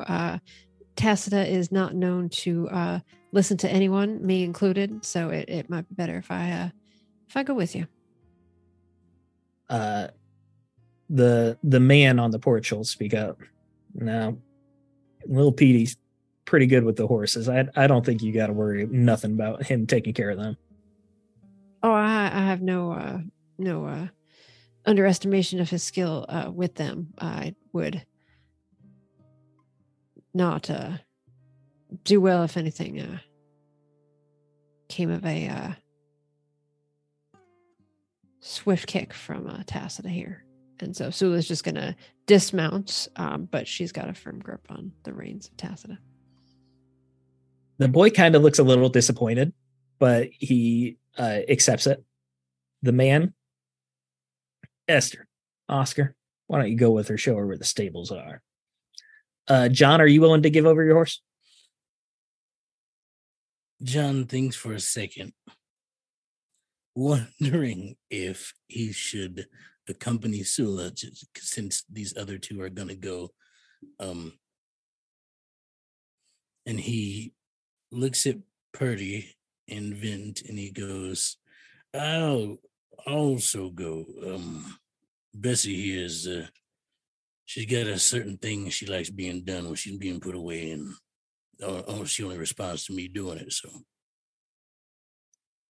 Well, here I am offering hospitality after y'all impose on me, and you don't even trust my help. Oh, it's all not. right, I don't so trust be your it. help. It's just that Bessie is very particular about who handles her. No offense. Yeah, sure she is. All right. So we don't expect this to be a full service accommodation. We do still have working arms and working legs, and we can do our fair share. As of course we are imposing on you, so we appreciate your even letting us be here for the moment. One of you give me a personality check. Convince, deception, expression, whichever you feel fits this. Convince is you're trying to convince them of your intent. Deception is you're lying. Expression is like your body language, trying to show your honesty. So either one of you can do this and give the other one of those. All right, I guess I was 38. We have two audience jacks left if you would like to make use of them. And I'll give you an extra 10% from Sula helping. All right, yeah, I will use both of those jacks here. These two, very cool beans. So that is oh crap, I lost track. Okay, that passes us a 56. And with 3 extra jacks, there'd be a 68 that I was looking for. So you got a jack back? I believe so. I mean, does it have to pass the total of what it is, or do the it has to be 10 under to get a jack, but if you're under, you pass. Okay. Yep. All right. So you pass there. You can tell that the man on the porch kind of settles down. He whether he believes you or not, he doesn't fight you anymore about it. Oscar and Esther do follow along with you, along with Petey, who took pockets. The mule, Henry, right? Henry is his name. That's correct. Henry is staying on the wagon for now, the cart for now. Mm-hmm. Petey says he'll come back and take care of it after he gets pockets all settled up. Much obliged. He runs off. The little terrier, he says, "Come on, bandit, let's go." And the terrier starts chasing after. I'll turn to our host and I'll say, I apologize. Young people have no manners. Well, I suppose I'm just a different breed. I could say a dying breed. I think you and I are of a similar mind. All right. So what was your name again? My name, Purdy, will do just fine. Purdy. And it was Vint, wasn't it? I've seen you around here before. Vint Summers. Vint. Why don't you all both grab a seat here? And Rosanna, he calls into the house. And there is a rather nice screen door, which you don't see many screen doors in this area just because they're expensive. A woman comes out. She's a very small, thin woman wearing a white floral dress. And she's got the old Most women are wearing a bustle these days, but she's got the older fashion that goes all the way around, kind of giving her a bell shape. She's got very pale skin, blonde hair that's so blonde it's almost white, and you can see that she is very pregnant at this point. Probably 8 or 9 months. She could be due in a couple weeks. Why, yes, honey, what can I do for you? This here is my little Rose. Ain't she the prettiest thing you've ever seen? Rosanna, would you be so kind? Maybe grab a couple pitchers of lemonade for our guests here. And you know what? Why don't you even chip off some blocks of ice for them as well? Well, of course, dear. I'd be happy to. She runs back in, and you can see that she actually summons a few house servants to her. There's some maids that come up, and they start running around grabbing everything for her, and she disappears. All right, well, why don't we have a seat? We actually we get some ice shipped down from the north every year, and as long as we ration it, it lasts almost till late summer. I'm honored that you would choose to share some of it with us. Again, much obliged. Much obliged. Well, if you're so obliged, why don't you tell me what you're really doing here? Vent here seems to be holding up just fine. Well, that's true for now, but even on the way over here, we've a little concerned a bit with whether or not those stitches will hold, and the nature of his injuries were, well, they were peculiar, were they not, Vent? There's something else. I mean, my guts were pretty much hanging out. Don't know how I'm alive. I don't lie to you, sir. We thought he was a dead man. Somehow he clung to life. Lord works in mysterious ways, I suppose. Purdy just is trying to say that to kind of get a gauge on how he reacts, because he's curious if he's a true believer or if he has lost his faith. Let me roll a skill call here that you guys don't need to know what it's for. How dare you? All right. You see a little twitch when you mention the Lord, and his smile just disappears for the slightest instant. No one would really catch it because he has it back that fast, but you did catch it. However, you do believe he is a true believer. Yes. Uncertain as to what he believes in or whom, but he is a man of faith. I can attest that. Very deep faith. That's my running commentary in my head, of course. Yes. But I would like to use my second use of Wisdom of the Time, as we are right up against it. Yep, How might he react if I actually tell him the other reason we're here? What's the danger now that he's taken all of our horses and we're a split party and we're both old men? You can tell that he's definitely putting up a facade. If you push him too far, he may not want to keep that facade, but he probably wants to keep it for a while. So you can push him a little bit. Mm-hmm. Okay, I will not divulge the fullness of our secondary mission. However, I will not outright lie about it. I will just embellish as to the nature of Vince's injuries and the concern I have with him, and I will try to plant seeds as to the wondrous nature of his recovery, and beyond which I have a logical explanation for, as if some power has overtaken him and has allowed him to come back from the edge of the abyss. That kind of language and rhetoric. Invent. What do you think brought you back from the edge? My grit, maybe will to live, but no, I have visions of something as I was crawling around. Visions, you say? Of what? This hand reached out to me. A hand? The hand of God? God, I don't know if it was God, but whatever it was, it saved me. Well, saved by a hand. I haven't heard that one before. And here we'll go ahead and cut to John and Sula. The whole time you guys are walking your horses over to the corral, Petey is just jabbering away. So what's going on outside? We haven't gotten visitors in forever. What can you tell us?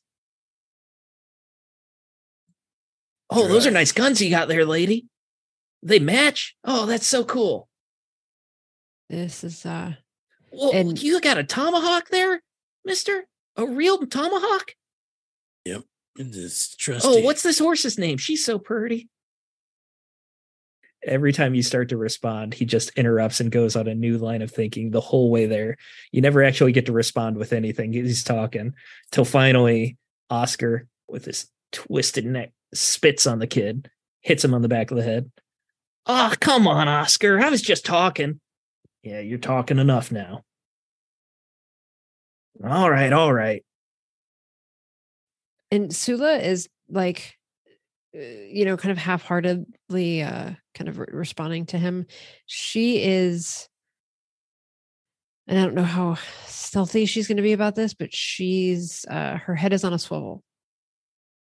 She is taking in whatever sights can be taken in this little journey. Give me an observation. And what specifically do you want to focus on? Are you trying to like get the layout of the area? See who's watching? What? Yeah, I mean, definitely geographical layout, and then if possible, depending on how well I do, guard posts where people seem to be. You said we can spend up to 2 at once, or we two can audience spend dice at a time. Yes. Okay, we're out of audience, so this is personal. I've got 5 personal. Oh, personal? You can spend as many as you want. All right. I will spend 3 of the 5 to make this an 88. And I rolled a 47. 47. All right. So you got an extra 4 back. And you said specifically you want to know like the layout of the land, guards, the tactics. Yeah. Is that right? Yeah. Yep. You're going to be watching one of the cowboys that brought you in rode out as soon as you got in, presumably to go back to a lookout. There's only one ridge, one valley that comes into this area, and there's a ridge that overlooks it. That's where you first saw the horsemen a while ago. So presumably they're going back out that way. You also see that there's a couple guards just milling around. Whether they're normally there or not, you really don't know. They could be here because of you guys. But there's one by the fenced gate that leads to the property. And then there's another one that's just hanging out in the loft of one of the barns with a rather large looking rifle. As for everyone else around here, there's probably 15 to 20 hands. Some of them armed. Some of them seem to be a little bit more farmer-like. But a lot of them are very rough and tumble. You guys are taking your horses. Petey, after getting spit on by Oscar, moves to the other side of Usula, so he's further from Oscar. He gives me a hard time, but I'm going to be like them one day. I'm going to be riding a horse and shooting a gun. After after witnessing Oscar spit on this kid's head, John's face turns a little sour for a moment, but he fixes it pretty quickly. And he looks at Oscar and goes, "You must be real good at watching your own back, huh?" What are you trying to say? I'm just saying you seem like you're pretty aware of things on all sides. You have a keen eye, so to speak. Nothing gets by you, does it? Especially on that side. I point to whatever side his head is turned towards. Anyway, what type of ranch this is here? You got a lot of I horses. want an expression check from you. We're gonna say expression or personality check. I'm gonna say expression, but you might be able to convince me on something else. You see that his eyes just bulge and light up. So you need a way to either calm him down or brush past it without him drawing on you, because like you can tell that his hand tensed up. It moved to his holster. You either need to find a way to calm him down, or you might have a fight on your hands here. I actually egg him on. I'm like, oh, come on, you ain't got to draw. We can settle this with our fists. I'd hate to kill someone's hand who's been so hospitable to me. And I will try to convince him to use his hands instead of a gun. And you said, all right, so you're using convince then? Yep. Okay. That is I'm going to use the one jack I have to increase it. Oh, wait. Actually, I should clarify this. Is it okay to increase it after a roll? Or technically no, but I'll let you do it.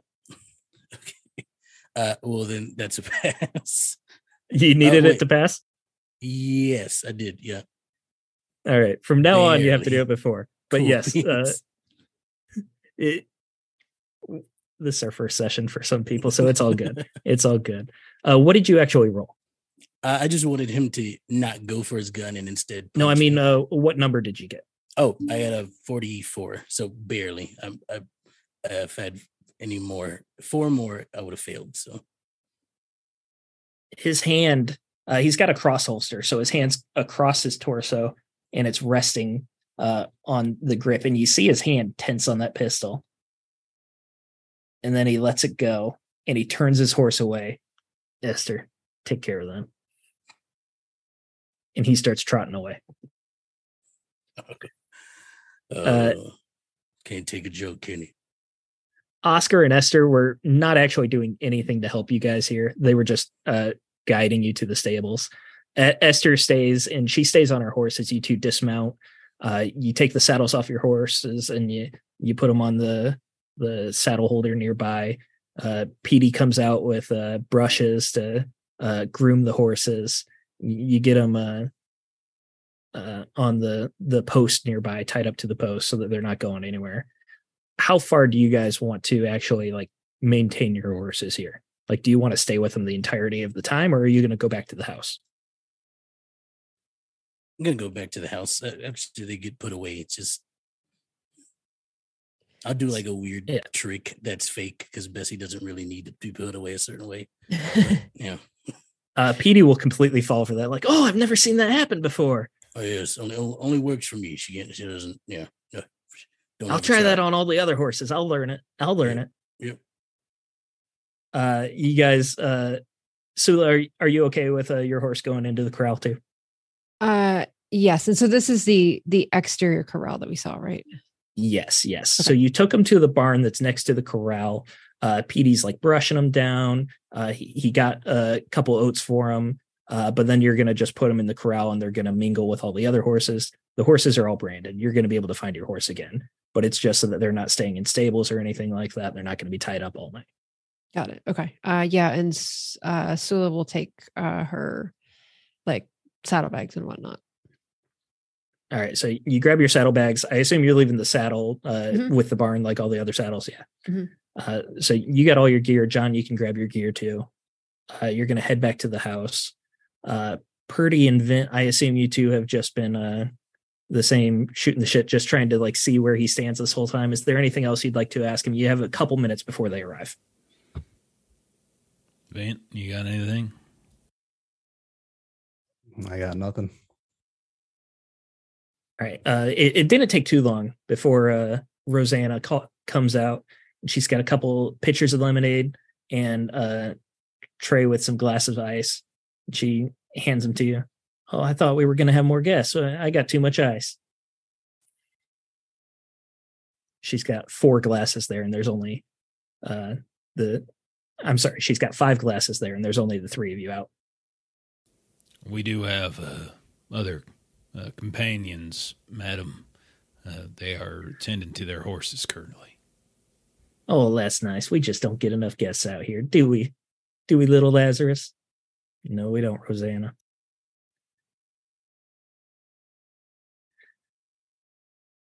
Well, this is just so nice having company. And here, we're about to celebrate our first child together. We're going to have company while we do it. My greatest congratulations to you, madam. Birthing of a child is a wondrous event. Oh, yes, we're so excited. And I can just tell it's going to be a boy. We're going to give him a good Christian name, aren't we, Lazarus? Yes, ma'am. Of course we are. Yeah, of course we haven't quite decided what it'll be. We're kind of leaning towards, I don't know, maybe Ezekiel. We could call him Little Zeke. What do you think of that, Reverend?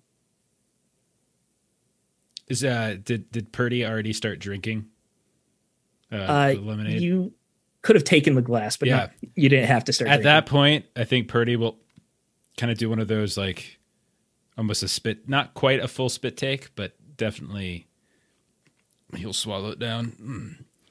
That's very, very tart. Does it need more sugar? Oh, no. I prefer it this way. Thank you very much. Little Zeke, huh? Well, I had an old acquaintance named Ezekiel. Yeah. Christian name, indeed. Well, yes, it is. We're thinking that it'll be a fine name for our first son. Well, if that is the one you have picked out, then I think you should follow your heart. Try to get any sense. Why, Rosanna? I don't think he likes our name. Oh, it's not that I don't like that name. It's a wonderful name, in fact. It's just for me. I had a run-in with a Zeke. We didn't call him Little Zeke. Called him Old Zeke. Well, hey, to put it mildly, he harmed a very dear friend of mine, and others as well. And you start getting dizzy here. Well, Then you feel this too. A bit of lightheadedness coming over you. And at first you think it's just you two. But then you realize that Rosanna is having something come over her as well. She spills the pitcher of lemonade and she goes, "Oh, what?" And then she grabs her belly. Oh, what's going on? Lazarus, is the baby coming? Is it now? No. And then a burst of blood splatters out on both Purdy and Vint as her dress erupts and two antlers burst out of her stomach. They're covered in blood. Bits of this floral dress are hanging from them. Her skin is hanging out.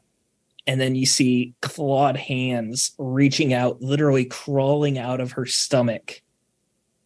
And the head is just the skull of a mule deer. No flesh on it whatsoever. But there's teeth, fanged teeth coming out, and they're chittering. What are you two doing? I'll step back, draw my gun. What in the Lord's name is happening? Purdy, what are you doing? Purdy will reach to his book, hold it fierce, and he will call down a word of judgment upon that which has emerged from the womb. He will say, "I know not what that is, but that is no boy, that is no child, that is a creature of death and darkness, and it shall not continue into this world." Sula and John, you walk up to this porch, and you see Rosanna standing there calmly next to Lazarus, but Purdy is holding up his book and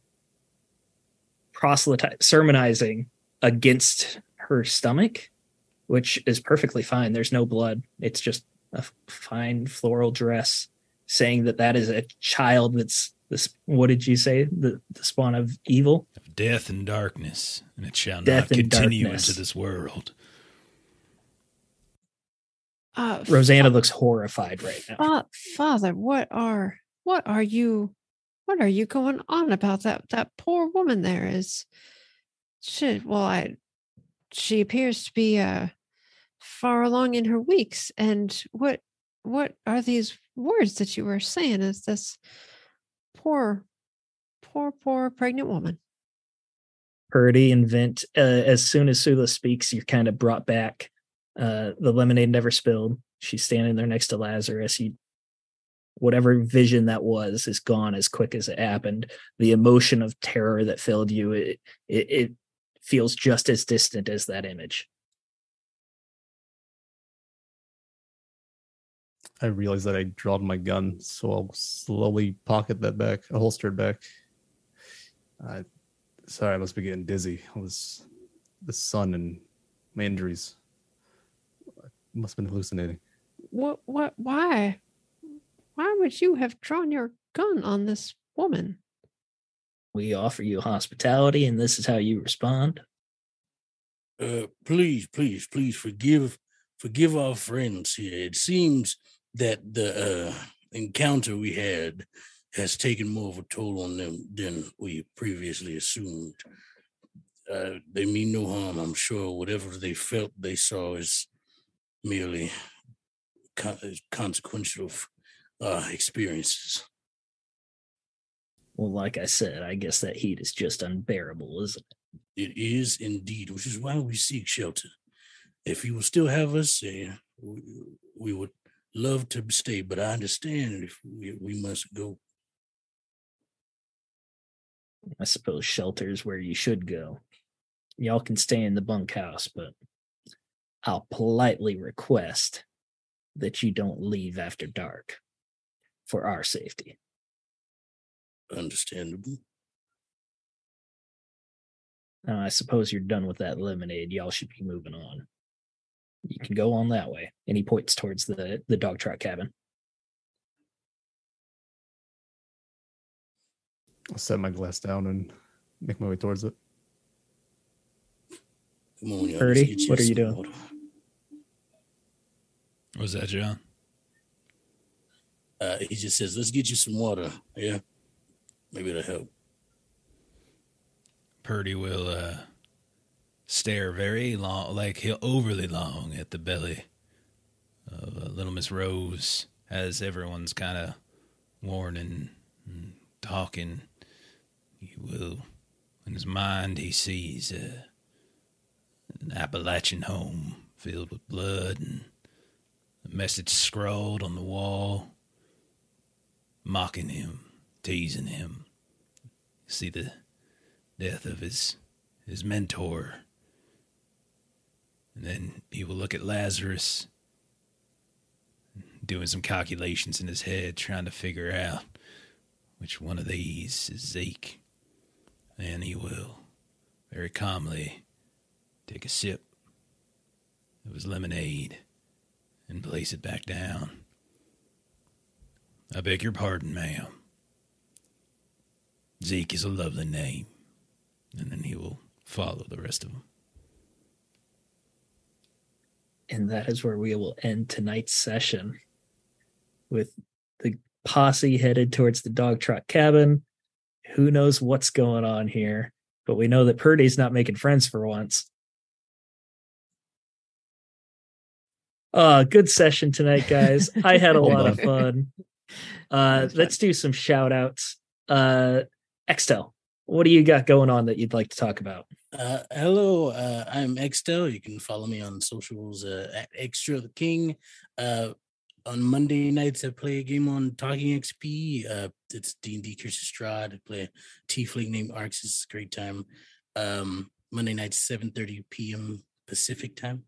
And then I'm the social media manager for Take Your Role, a POC-led platform that looks to uplift marginalized voices in the ttrpg world. So if you can, take a look at us. We got some cool stuff coming up. So yeah.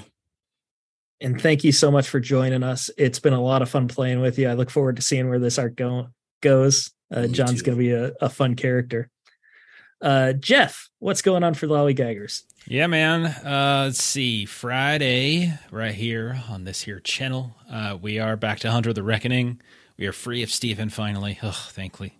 We're probably going to get another character or two coming back. And Long will be back, so that's great. We get to see... I don't know if you're aware of what went down the last time we played Hunter. No, I've not caught up yet. I tried to keep it stable for you, but I really failed. Some stuff has happened, buddy. Some stuff has happened. Yeah. And then Saturday during the afternoon, 5 Central, where we are back to One Ring. We've been gone for about a month, and we are back to our Waking of Angmar campaign. We are quite literally in Angmar during the winter, so they're all going to die, but it'll be fun. And then next Monday, we'll be back to Holler. Speaking of Appalachia, we're going to be playing Holler for Savage Worlds. And in a couple weeks, we're gearing up for some Call of Cthulhu as well. So we already did like a one-shot yesterday to kind of get our feet wet. We're going to be doing a lot of Call of Cthulhu on the channel over the next 17 years as I've decided to run a ridiculously long campaign because I'm dumb. Yeah. I didn't want to say anything, but... Yeah, you did. Yeah, you did. I saw it on your face. Yeah, I did. All right. And then, of course, a week from today, more Haunted West. Week from today, more Good, Mad, and Unholy. Mm-hmm. Are we going to be raiding someone? Yeah, I think so. I was going to do Bert, but unfortunately he just finished up. So we're going to go ahead and do some Dork Tales. So I'm going to go ahead and start that up right now. But thanks for everyone who hung out tonight. Thank you for everyone who threw out some bits. Thank you for all of that, for all the help. Follow the raid. Enjoy some more ttrpg goodness on the Tuesday night, and we will see you, well, next time. So, bye-bye. Thanks, y'all. Bye.